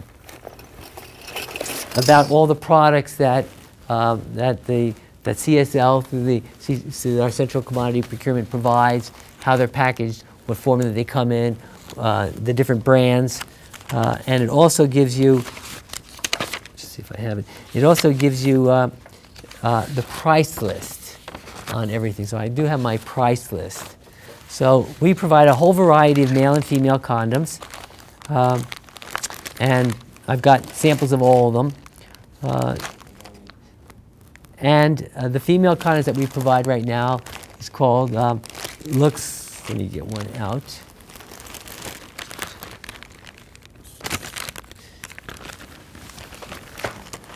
Actually, there's new packaging. There's now a beautiful purple package. It's called the FC2. It's made of nitrile, and it comes pre-lubricated. Who isn't familiar with female condoms? Who is not familiar with the female condom? Everybody's familiar with it. How many people have tried it, if you're willing to fess up? Okay, so it's really an interesting thing to try, by the way, just because I've tried everything I've ever worked on. And what? No. Everything that I've ever worked on, I have tried, other than long-acting methods, because my wife didn't want that. So that's what the FC2 looks like. Got an inner ring that's used for insertion and an outer ring that stays out, okay? And it's lubricated, and we also sell it with a sachet of additional lubricant, because some people want more lubrication, and they tell me that well-endowed men really demand much more lubrication, and hence it's provided that way. So that is the female condom we provide. There's another female condom called the woman's condom. How many people have heard of that? So the woman's condom was developed by PATH with USAID funding. The funding went through Conrad and to PATH, and it's a totally novel approach. This is what it looks like undeployed. Okay, it's made in China now and sold in China, and the clinical trial has been completed of this product, and it will get FDA approval probably next year, and it will also be going to WHO pre-qualification. And the interesting thing about this product is that, so it comes with like a little capsule, and that's a disposable capsule. Not disposable, it dissolves immediately. As soon as you put it, if I were to dip it in water, it would dissolve immediately. As soon as it goes into the vagina, it dissolves immediately. And interestingly enough, I've always said that we could probably put a microbicide into that also, so it would dissolve with a microbicide, but we don't have an MPT project using that. So when it is deployed, and I don't want to deploy that one, it looks like this. And this is old, so, and the way it stays in the vagina, which is different than the female, the FC2, this stays in because it's got an inner ring that sits in almost like a diaphragm. This thing has these hydrophilic pads on the side. So when it opens up in the vagina, they adhere to the moistness of the vaginal epithelium, and they cling to it. They don't cling so tight that you would go ouch when you pull it out, but they cling. And so the negative side of this is it can't come pre-lubricated, because if you were to pre-lubricate it, those pads wouldn't work. So they are sold with a satchel of lubricant, and you need to lubricate the inside before you use it. What's in the capsule, Jeff? Oh, the entire condom. So if I were to fold that up, it would look like that. Oh. So inside the condom are all those hydrophilic pads and the full length of it. But it's done this way so it's easy to insert, because you have this little, it's almost like a pessary you would insert. And you just push it right in, and so it's very easy to insert. And in the acceptability trials of this product, much to my surprise, I'm happy to admit, it was much preferred over that and the ready latex condom. People liked it better. But I would think that the whole lubrication factor, like having to separate, like that would be like a impediment. I would Yeah, so you then choose this one. then So more choice, you know. So but this is sold with lubricant. But it's just separate. You'd have to add the lubricant. But a lot of people add additional lubricant to this. So those are male and female condoms. I think female condoms are totally underutilized. I think they are a really good option. And in the advertising material for the female condom, it says you've got to use it 3 times before you make a decision. Don't make a decision based on one use. The original one was made of polyurethane, and people complained it made noise. Now it's made of this synthetic latex. And it really is, the best practice is use it a few times, get used to it, and then you will more appreciate it. It is a bit strange, you know, and it's, you know, nice to use it with the lights out, I think. And the other thing on male condoms, I should say, is that I spent an awful lot of time years ago working with manufacturers to make better male condoms. Ones that, you know, I had this pipe dream that if you could make a male condom that was so acceptable that it made sex better with it than without it, then it would not be difficult to get men to use it. But the regular condom, the tight-fitting condom, has been many times people have called it taking a shower with a raincoat on, and men complain about the lack of sensation that is caused by the use of condoms. And we discovered from research that looser fitting condoms were much more acceptable than the tighter fitting condoms. And Dr. Reddy made a whole range of condoms that looked like Dairy Queen cones. And there was a lot more material, and it was more of accordion style that would ride the penis, that was claimed to cause much more pleasure. But we were always unable to demonstrate that there was an unambiguous preference for that product. The Gates Foundation has 10 grants out right now, Grand Challenges on Condoms. And I've reviewed all of those, and 3 of them look very promising to me. And I was interviewed for, I forget what magazine, on my views on condoms, and Gates told them to get in touch with me because I had tried to do what they're trying to do right now. And interestingly, I was totally misquoted in the article because I have some faith that a couple of their projects might lead to better materials.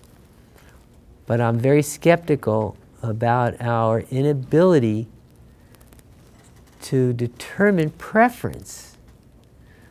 Because what happens in most of the studies is you give a man or a couple 3 different condoms that are very different. And then you got kind of A, B, and C, and you randomly allocate who starts with A, who starts with B, who starts with C. And then after they're done with 2 weeks of using that one, they go to B, and then, or they go to C, or they go to C, then they go to A, and then they go to B. So after about a month or 6 weeks, you've tried them all, and you recruit people who will have at least 2 acts of intercourse a week, so that they use one for 2 weeks, and then one for 2 weeks, another one for 2 weeks, and then the third one for 2 weeks. And after each act, they fill out a form, and then after using all 3 acts with one of them, they fill out a form. And when you're all done, they fill out another form. And then we try to figure out preferences. And then there's like the gestalt, and people say, well, I like condom A, but then when you say, which one are you going to recommend, they recommend condom B. It's very confusing, and I've come to the conclusion that our weakest link is our ability to measure acceptability. And one reason for that is that, speaking from my own experience, and I'm sure everybody else's experience, is that not every act of intercourse is the same. It's not this mechanical thing. They did make mechanical machines, by the way, to test condom strength. But not every act is the same, and you carry different baggage, and you know, and like George Costanza said, make-up sex is the best sex. So if you're doing condom number 3 with make-up sex, maybe you really liked it a lot. So we don't have the capacity to do a good job of measuring effectiveness. So one of the things that we've done, and FHI has been a leader in this, is that we do these like market surveys where you go to a market area and you have all condoms, and you offer the condoms to people. Take any one you want. Take them all. Try them. Come back. And then after they've used them, they come back and say, which one do they prefer? And in the trials that we've done, after the trial was over, we then say to the people in the trial, okay, we're going to give you 100 of the one you want. Which one do you want? And we try to get an idea of effectiveness, but we've never been able to find any condom that 90% of people said, I really like this product. So we're stuck. And I said that to the interviewer, that I was skeptical that we're going to be able to determine that some of these materials are so much better than other materials that they would be a better seller. And I was misquoted on that. I can't remember which one. I'm the one who emailed you. Was it one I did? I did the New Yorker. I did one on the New Yorker, which I got a lot of heat for. Was that the one you sent out? I don't know. No. One of them said something the skeptic, something. Yeah, like, huh? that was The Economist, I think. The Economist. And I wasn't a skeptic, but I did one for I think it was the New Yorker, I'm not sure. And I said that years ago when I was trying to develop a condom that made sex better, Duff Gillespie was the head of the office then, and he said, look, Jeff, he said, I don't want Congress to come beating down on us that we're trying to make sex good. And I said, are you kidding? I said, every congressman would be thanking us. All right, so so we're done with condoms, male and female condoms. So before we end, I want to talk about, what do I have next on that list? Permanent. Oh, permanent. Okay, let's do permanent. So what we don't have for you is, I do not have for you a female sterilization document, but I have Sisyphus, right? Vasectomy. So, do you all have that? Yeah. It's a presentation I made at an Engender Health meeting, and I was given that as the title. And the title, well, you remember Sisyphus? You know, you push the rock up the hill, and you just sort of never get it. He never got it up the hill. And that was the analogy to vasectomy. We just can't seem to get too much traction with vasectomy. And vasectomy is a marvelous permanent method. It's much preferred in terms of ease of performance than female sterilization. Yet it isn't the male who gets pregnant. So some women are not sure that the man has really had a vasectomy, so we have that issue. And also vasectomy is not 100% effective. And I've written a thing on the gender aspects of vasectomy, because if a man is vasectomized and his wife gets pregnant, she could possibly suffer from domestic or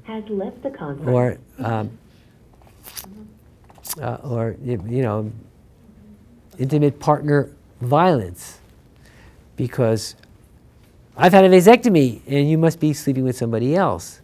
So you can't ever say it's 100% effective, because there can be reanastomosis, which means that the cut vas deferens reunites, or more commonly, men don't necessarily wait the 12 weeks it takes before it works, and if you have sex before that period of time, you could still be fertile.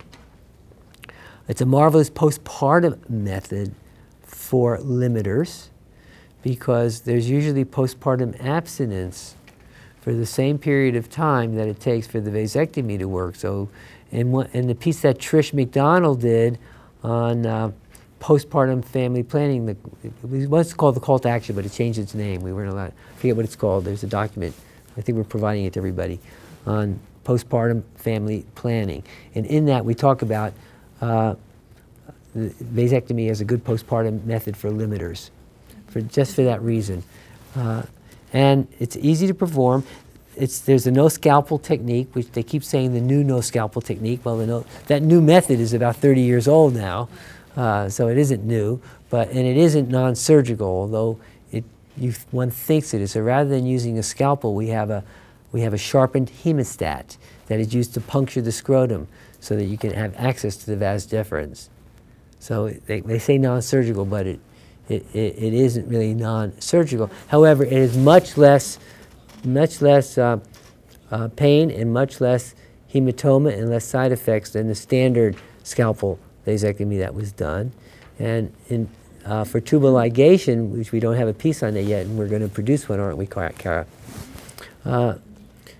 The interesting thing about tubal ligation, when I first started working in the field, everything, and this was in the 70s, we were out there with laparoscopic sterilization. And companies like Karl Storz, which is a German company that makes this equipment, made a fortune because everybody was using no scalpel, was using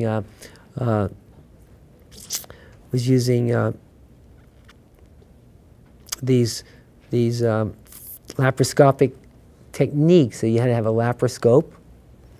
And we quickly learned that we couldn't keep them working, and they were expensive, and you needed a high level of training, and the spare parts were hard to get, and if they weren't working, there weren't any sterilizations. And when I was at WHO, we did a comparative trial between nurse midwives doing a mini-lap and doctors doing laparoscopic sterilization, and the nurse midwives won out. It's so much easier, so fast, so easy to do, and so mini-lap is the most popular technique for tubal ligation right now. Relatively easy to perform, only requires local anesthetic, and it's a highly effective method, and it's the most popular method. As I told you, in the United States and several other countries, sterilization is the #1 method. More women are sterilized in the world than use any other method. And in many countries, vasectomy rates are higher than female sterilization rates. Jumping back 1 second, I forgot to mention to you that on the IUD, I want to jump back 1 second. I forgot to mention PP-IUD, postpartum IUD. So if you do an immediate postpartum insertion, it used to be that you needed a special kind of a long forceps so that you could, you use a speculum, and you then would insert this thing deep to get to the fundus, immediate postpartum. So you needed an instrument. And our friend Paul Blumenthal said, gosh, we don't need an instrument, we just need a longer inserter. So he had Pregna make a PP-IUD inserter, and I brought it with me.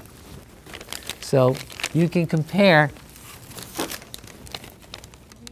the length of these two inserters. So here's an interval inserter, and here's the PP-IUD inserter.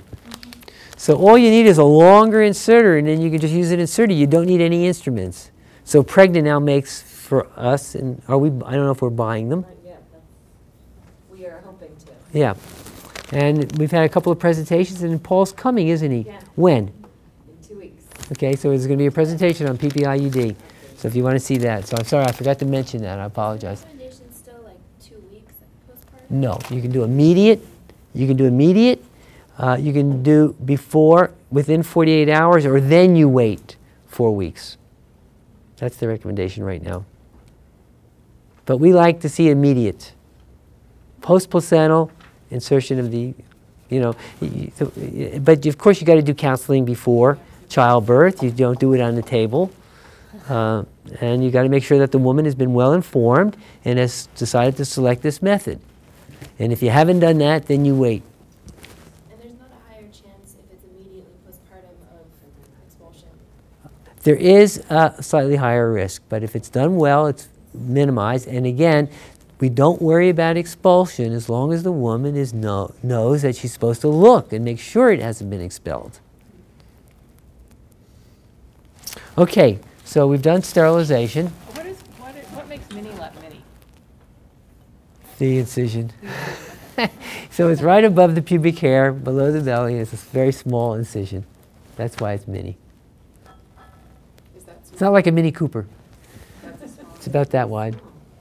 That's pretty small, rather than the way they used to do it years ago. What was it? They would open you up completely. Oh, okay. Before it was a surgical method. It was a laparotomy.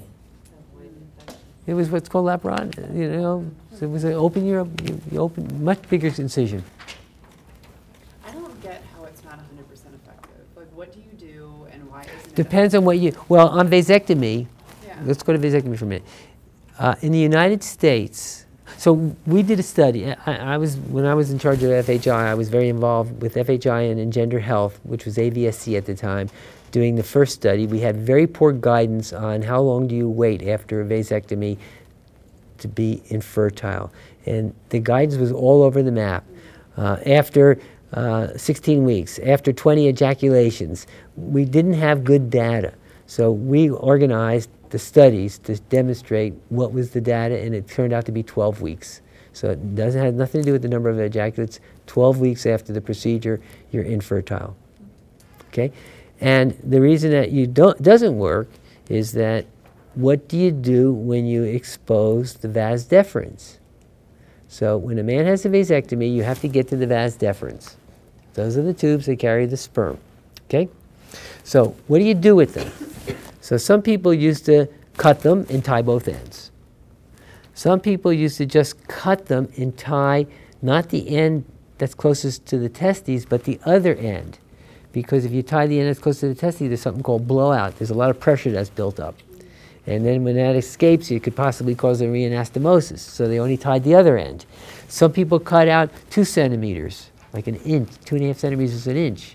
Some people cut out longer distances. Some people were worried about cutting out too much because if you ever there was any regret and you were going to try to reconnect them, if you cut out too much, you could never do that.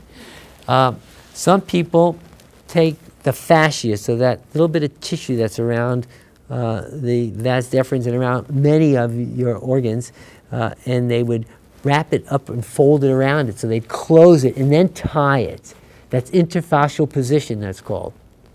And then we did a study and we showed that if you cauterize it, cauterize both ends, that's like the most effective way, but then you need a cautery. And FHI was involved with PATH in making a handheld thermal cautery device.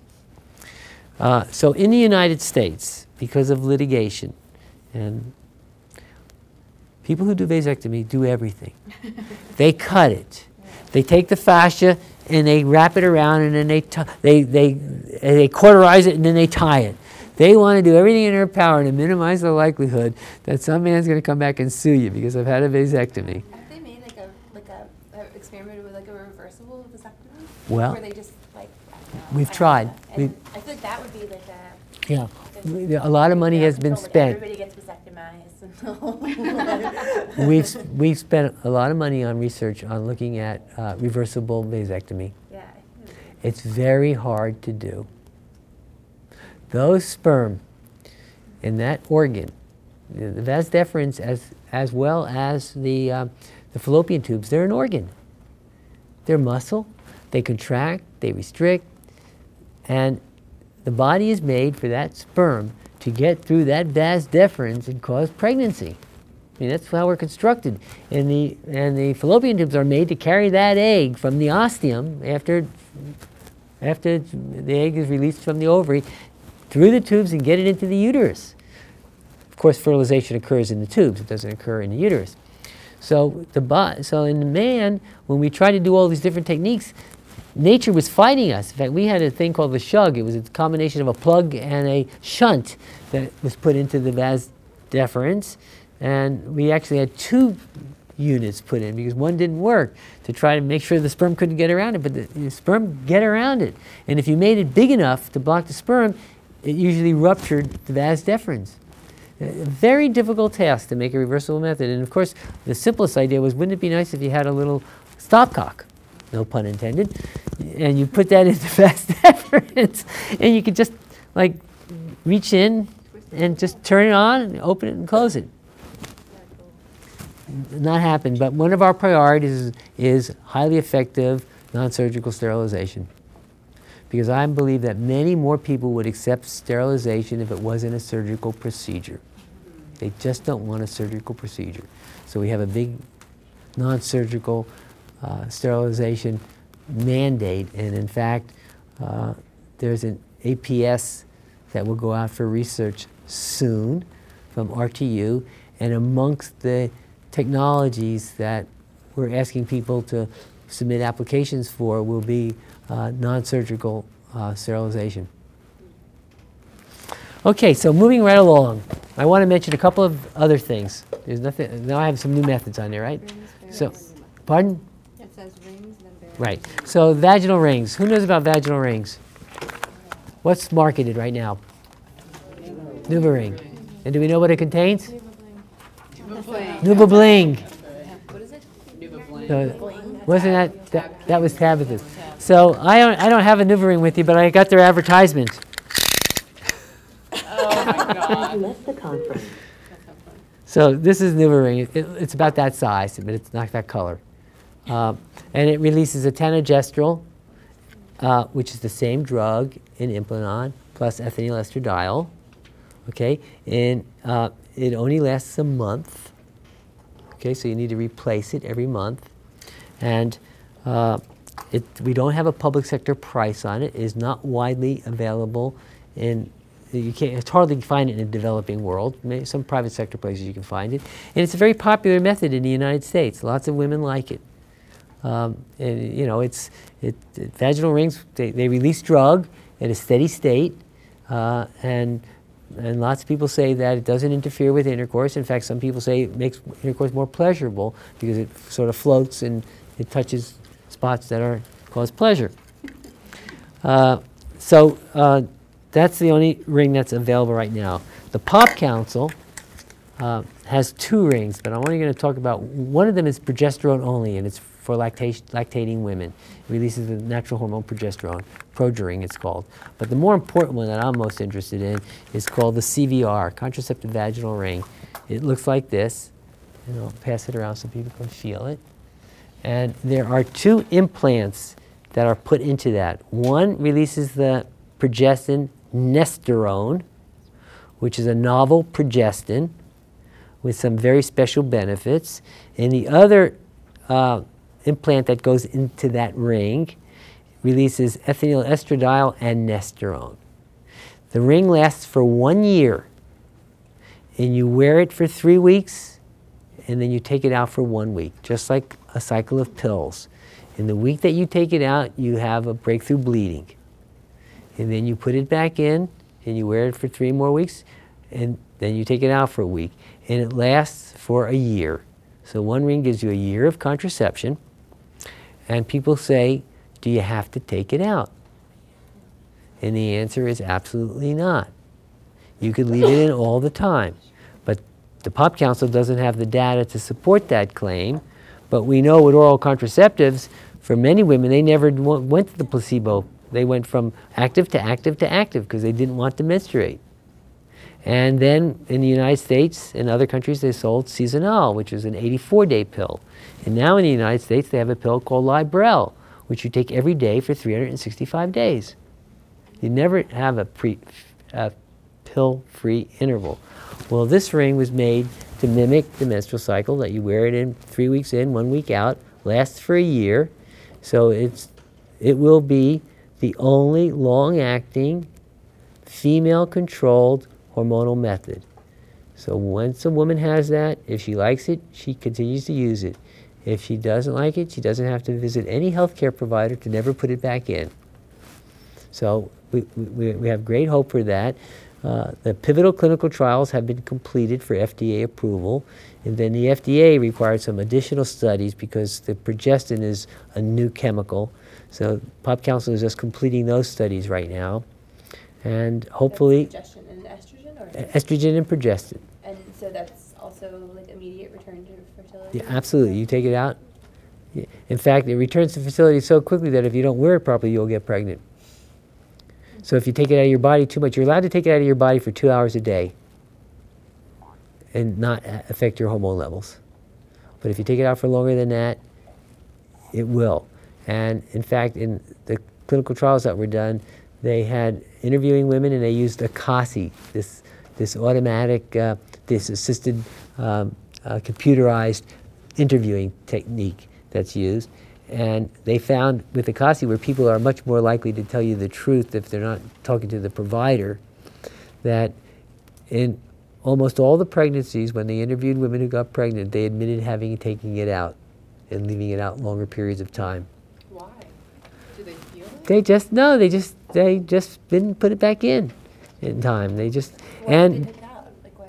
well, you might want to take it out to wash it.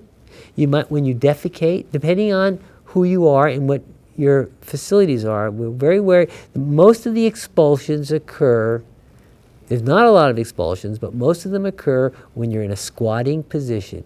And if you defecate over a latrine, if that goes down the latrine, you're in trouble. So one idea is take it out before that. So then you got to put it back in. And so but you don't have to take it out. You never have to take it out. And some people like the way it feels, and you can feel it. And there's a lot more soft silicone in there, and people say that they like it. And so it had a high acceptability. Partners found it acceptable, and we're hoping it would be launched in 2016. The biggest problem is it's very expensive. And the Gates Foundation is giving money to the Pop Council to make a cheaper version, because we would never be able to buy that ring. It ended up being too expensive. So, interesting form of contraception, liked by lots of people. So the other thing I wanted to show you was the Silk's diaphragm. Who's heard of that? What's it marketed as? One size fits all. Yeah, and what's the name of it? Go ahead. Kaya. C-A-Y-A. Has anybody seen the advertising on Kaya? Wonder how they came up with that name. Maybe the same reason. So this is really unique in many respects, and the way it was developed is very unique. So we gave money to Path, they're great on design, to come up with a better diaphragm. So what they did is they took diaphragm users and women who were nurses who were helped fitting diaphragms, and they got them in groups, and they sort of followed a ICPD approach, a woman-centered approach. Get women to design what they want. And they gave them an all-flex ortho diaphragm. I mean, people have heard about that, the standard diaphragm. Guess what? Prescription only. Boy, that's a real abused product, isn't it? So if you're a diaphragm user and you know your size, I'm a 75 millimeter diaphragm user. My husband and I have gone away for the weekend and I forgot my diaphragm. You go to a pharmacy and say, look, I need an ortho all-flex 75 millimeter diaphragm. Where's your prescription? How foolish is that? Well, nevertheless, this is one size fits all, so there's no fitting. So through an iterative process of women saying what they liked, what they didn't like, and the engineers making changes, and they went through this process for a long period of time. They also made the woman's female condom a similar way, but this was the first of those iterative processes. They came up with this design, and this one-size-fits-all diaphragm-like device has some very unique properties. One, it doesn't look like a standard diaphragm, which is a big round medical-looking latex-type device, even if those made of silicone. This is lilac, so it's a little bit more attractive. It's also much more ergometric, and it has little dimples on the sides so they can't slip out of your hands. So there was an episode of Seinfeld when Elaine's diaphragm popped out of her hand. Where'd my diaphragm go? There's also Spongeworthy. That was another good episode. So, but the diaphragm flipped out of her hand, and she couldn't even find it. So meanwhile, this thing's got little dimples so that it can't slip out of your hand. Secondly, when you squeeze those dimples, it inverts, so it makes it much easier for insertion, which is like that. Okay, there is an arrow that tells you which way it goes in. So there's an arrow on the top that will tell you that it goes that way. And it has a little dimple on the bottom, so when you remove it, it's very easy. You don't have to get your hand around the ring. You can just put your hand in that little dimple. So it's one size fits most, not all. Women with a heavily inverted uterus would have a hard time fitting it. Parity doesn't matter, which is very interesting. And it can be provided with a lubricant, so it can be sold with a spermicide. And Conrad is studying it with acid form, right? Tenofovir and acid form too. Who's doing with acid form? Yeah. So if you wanted to make a dual-purpose method out of this, what you could do is add a antiretroviral like tenofovir, for which we have data on HIV prevention, and you could also add you could make the tenofovir spermicidal. So you would have increased the contraceptive effectiveness, but with a spermicide that was also an anti-HIV. There's also another spermicide called acid form, Amphora, which Women Care Global is working on, and that could be added to this product to make it more effective. So it's a nice product. It's been approved by the FDA. It's being sold, and you know it's a very nice product. Another product that we worked on, and I always love to use this one for the sniff test. Does anybody know what the sniff test is? The sniff test is you look at something and you go, ooh, I don't like it. And lots of things never pass the sniff test. Here's a product that never passes the sniff test. Could you imagine that, using that product as a cap? It looks big and bulky and strange. And this was called Leah Shield. We helped to develop this. It's available on the internet only. And it's also a one size fits most. And people would say, oh gosh, I would never put that inside myself. Look how bulky and hard it is. And when we did the clinical trial, women didn't complain at all. And men didn't complain at all. They did not find it uncomfortable. But it looks like something that you would not want to be putting inside yourself. And hence I have that little picture. Does anybody have that picture that I have? What is that? You want me to do? What? So I usually, before I show these devices, I always show that slide. Because, you know, who would want to do that? And another one that we worked on, it's also available for sale, is called FemCap. And FemCap comes in 3 sizes depending on parity. And again, it's a combination of it's like a cervical cap with a thing that pulls it out. And we're not providing them. And the inventor was a mom and pop operation, and they did a clinical trial with a device that did not have this on it. Has left the conference. And then they decided they needed to add that later, but it's not been approved by the FDA this way. It was approved without it. So it's another barrier method that we worked on.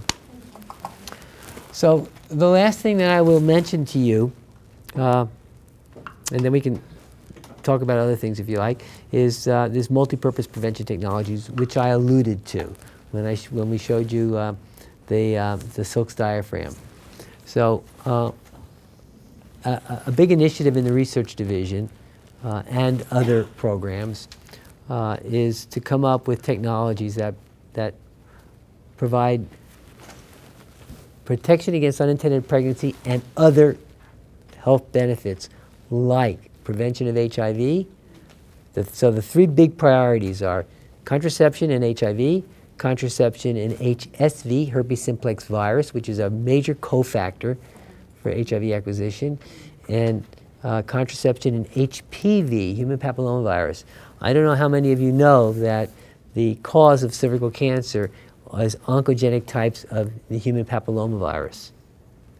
And if you don't have an oncogenic type of the human papillomavirus, you're not going to get cervical cancer. There is a little chance that there could be some other antecedent. And Jim Shelton wrote a paper on parity and cervical cancer.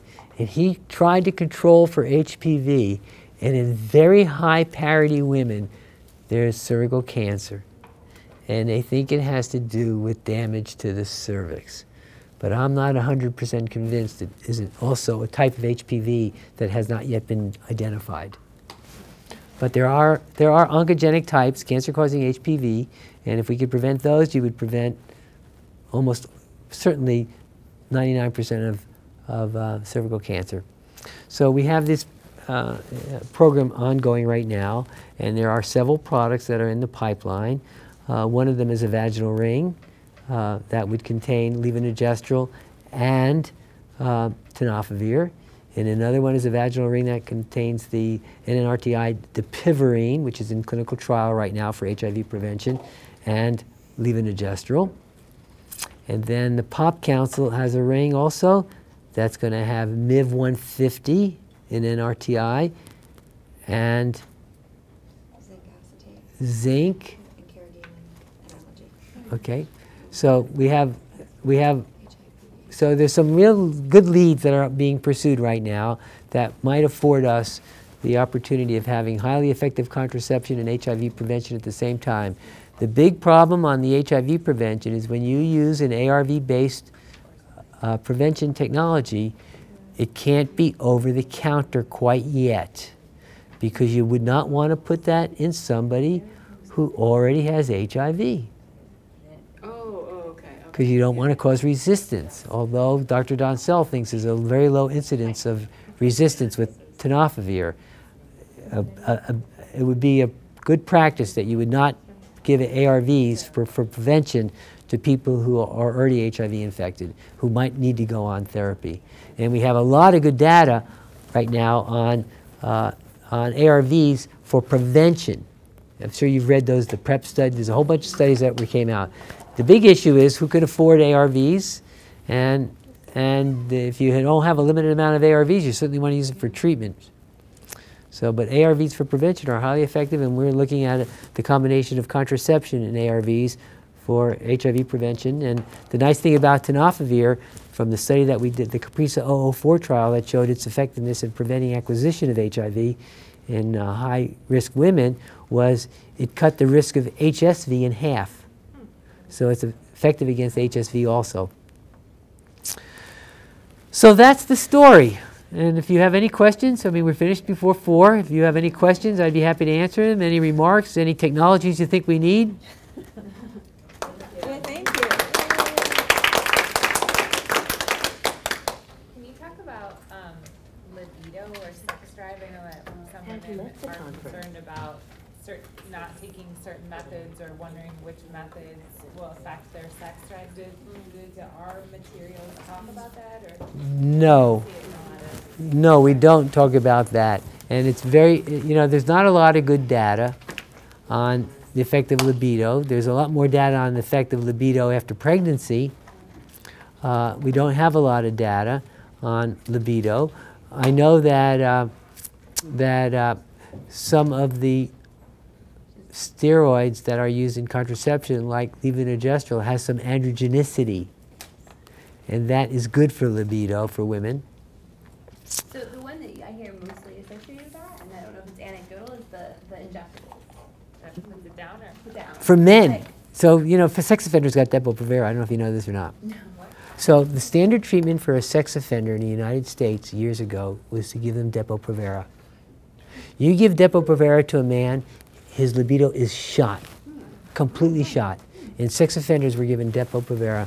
And they still sometimes use it. Men will do that voluntarily. Every 3 months for the rest of Yeah. their life. Well, as long as you want to cut their libido, they'll have no libido at all. So, As old men, they can be dangerous. Pardon? You know? Even as old men, they can be dangerous, so you're going to want to do it until they... well, not everybody's a sexual abuser, I guess. I don't know, but for Depo, there is that's been it's noted as one of the issues, but it's very uncommon. You should all be getting the document, Contraceptive Questions and Answers. Yes, I sent it via the Contraceptive Technology Questions and Answers. It's written by, I wrote it with Mia Foreman at PRB, and it goes through every single method, and it has the most common rumors and what's the truth. And it's a nicely, if I don't mind saying so myself, it's very authoritative because I didn't do it alone. I was the primary author. Mia was the primary editor, and she did a lot of the research to get she helped me because she pulled up all the most recent evidence. So we have a good reference library. But I went to other experts. For instance, I went to Chelsea to help me with the chapter, with the section on HIV acquisition and progestins.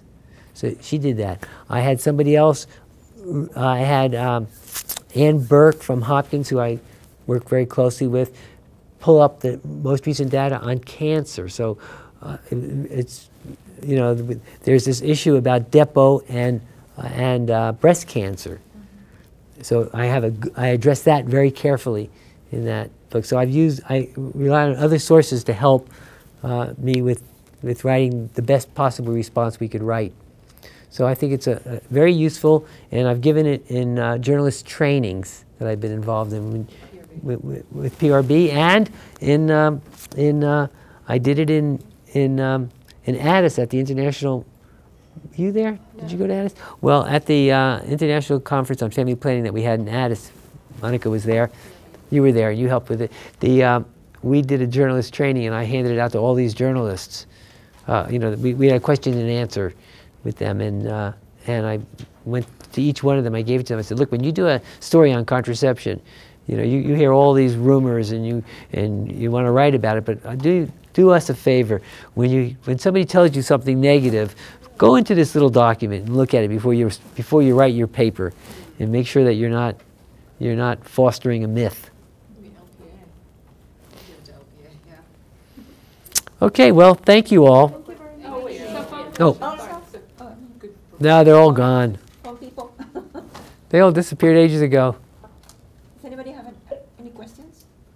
Yes. Okay. This is Anne, and can I ask, okay? Can I Yeah, ask a question? sure.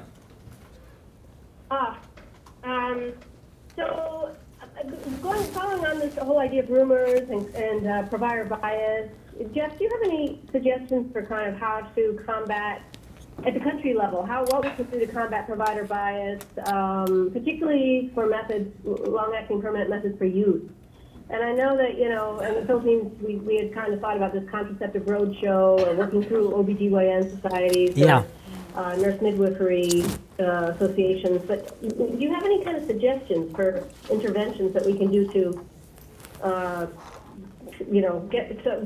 combat some of these misconceptions. I know that also in the Philippines, the thing was if your tubes were tied, you turned into a sex maniac. Oh. It's the opposite of reduced libido, but So, well, any suggestions on combating provider bias and misconceptions? Well, on that last one, I want to tell you something. There's a little bit of truth in it. You don't become a sex maniac, but the fact is when people don't fear unintended pregnancy, they report more satisfaction in sex because for many women, the fear of having an unintended pregnancy really impacts on sexual satisfaction. So when they're given highly effective contraception, particularly sterilization, both men and women report better sex lives because they're not worried about having a pregnancy. But I think you've answered some of them, professional societies, but I think it's training. I think it's provider training, and I think it's, and working with journalists at the country level to get out the truth. It's very hard to overcome these issues. And IUDs is a perfect example. I was invited to Malawi years ago after FHI completed their trials on HIV and IUDs. And the mission staff then were Joan LaRosa and I forget the other one's name, Linda Andrews. They were both there, and they said, look, will you speak to all we're going to organize something with the Ministry of Health, and we're going to bring in all the doctors in the long way. Can you do a seminar and go over contraceptive technology and include IUDs? We really want to increase IUD use. So present the data. So I got all the late-breaking data on IUDs, and I focused my presentation on all methods, but I focused on the IUD and popped the myth on HIV and STIs and causing infertility. And I provided all the data to all these doctors, and when they were all done, they said, tell us about implants. They couldn't care less. They'd already had their minds made up. They didn't want IUDs, and my evidence wasn't going to do anything to change their views. They just had a bias against IUDs. So I think, getting good news, if in the country, work with journalists who are reporting. PRB's done all these journalist trainings, so we have the names of journalists in countries. FHI's done journalist training, and we've got to work with the journalists who are writing in the papers that are being read. There's a very popular magazine in Latin America called Para Ti, for you, and it's read throughout. And years ago I was involved with them to get articles in Para Ti about contraception because all the Latin American women, you've probably read it, no? Do you know? Yeah. So they all read this thing. So let's get good articles there because they're not reading medical journals. They're reading these local magazines. Right. Okay. Thank you. Yeah. Okay. Thank you, everybody. Thank you for coming. Thanks, Jeff. You're welcome. Thank you.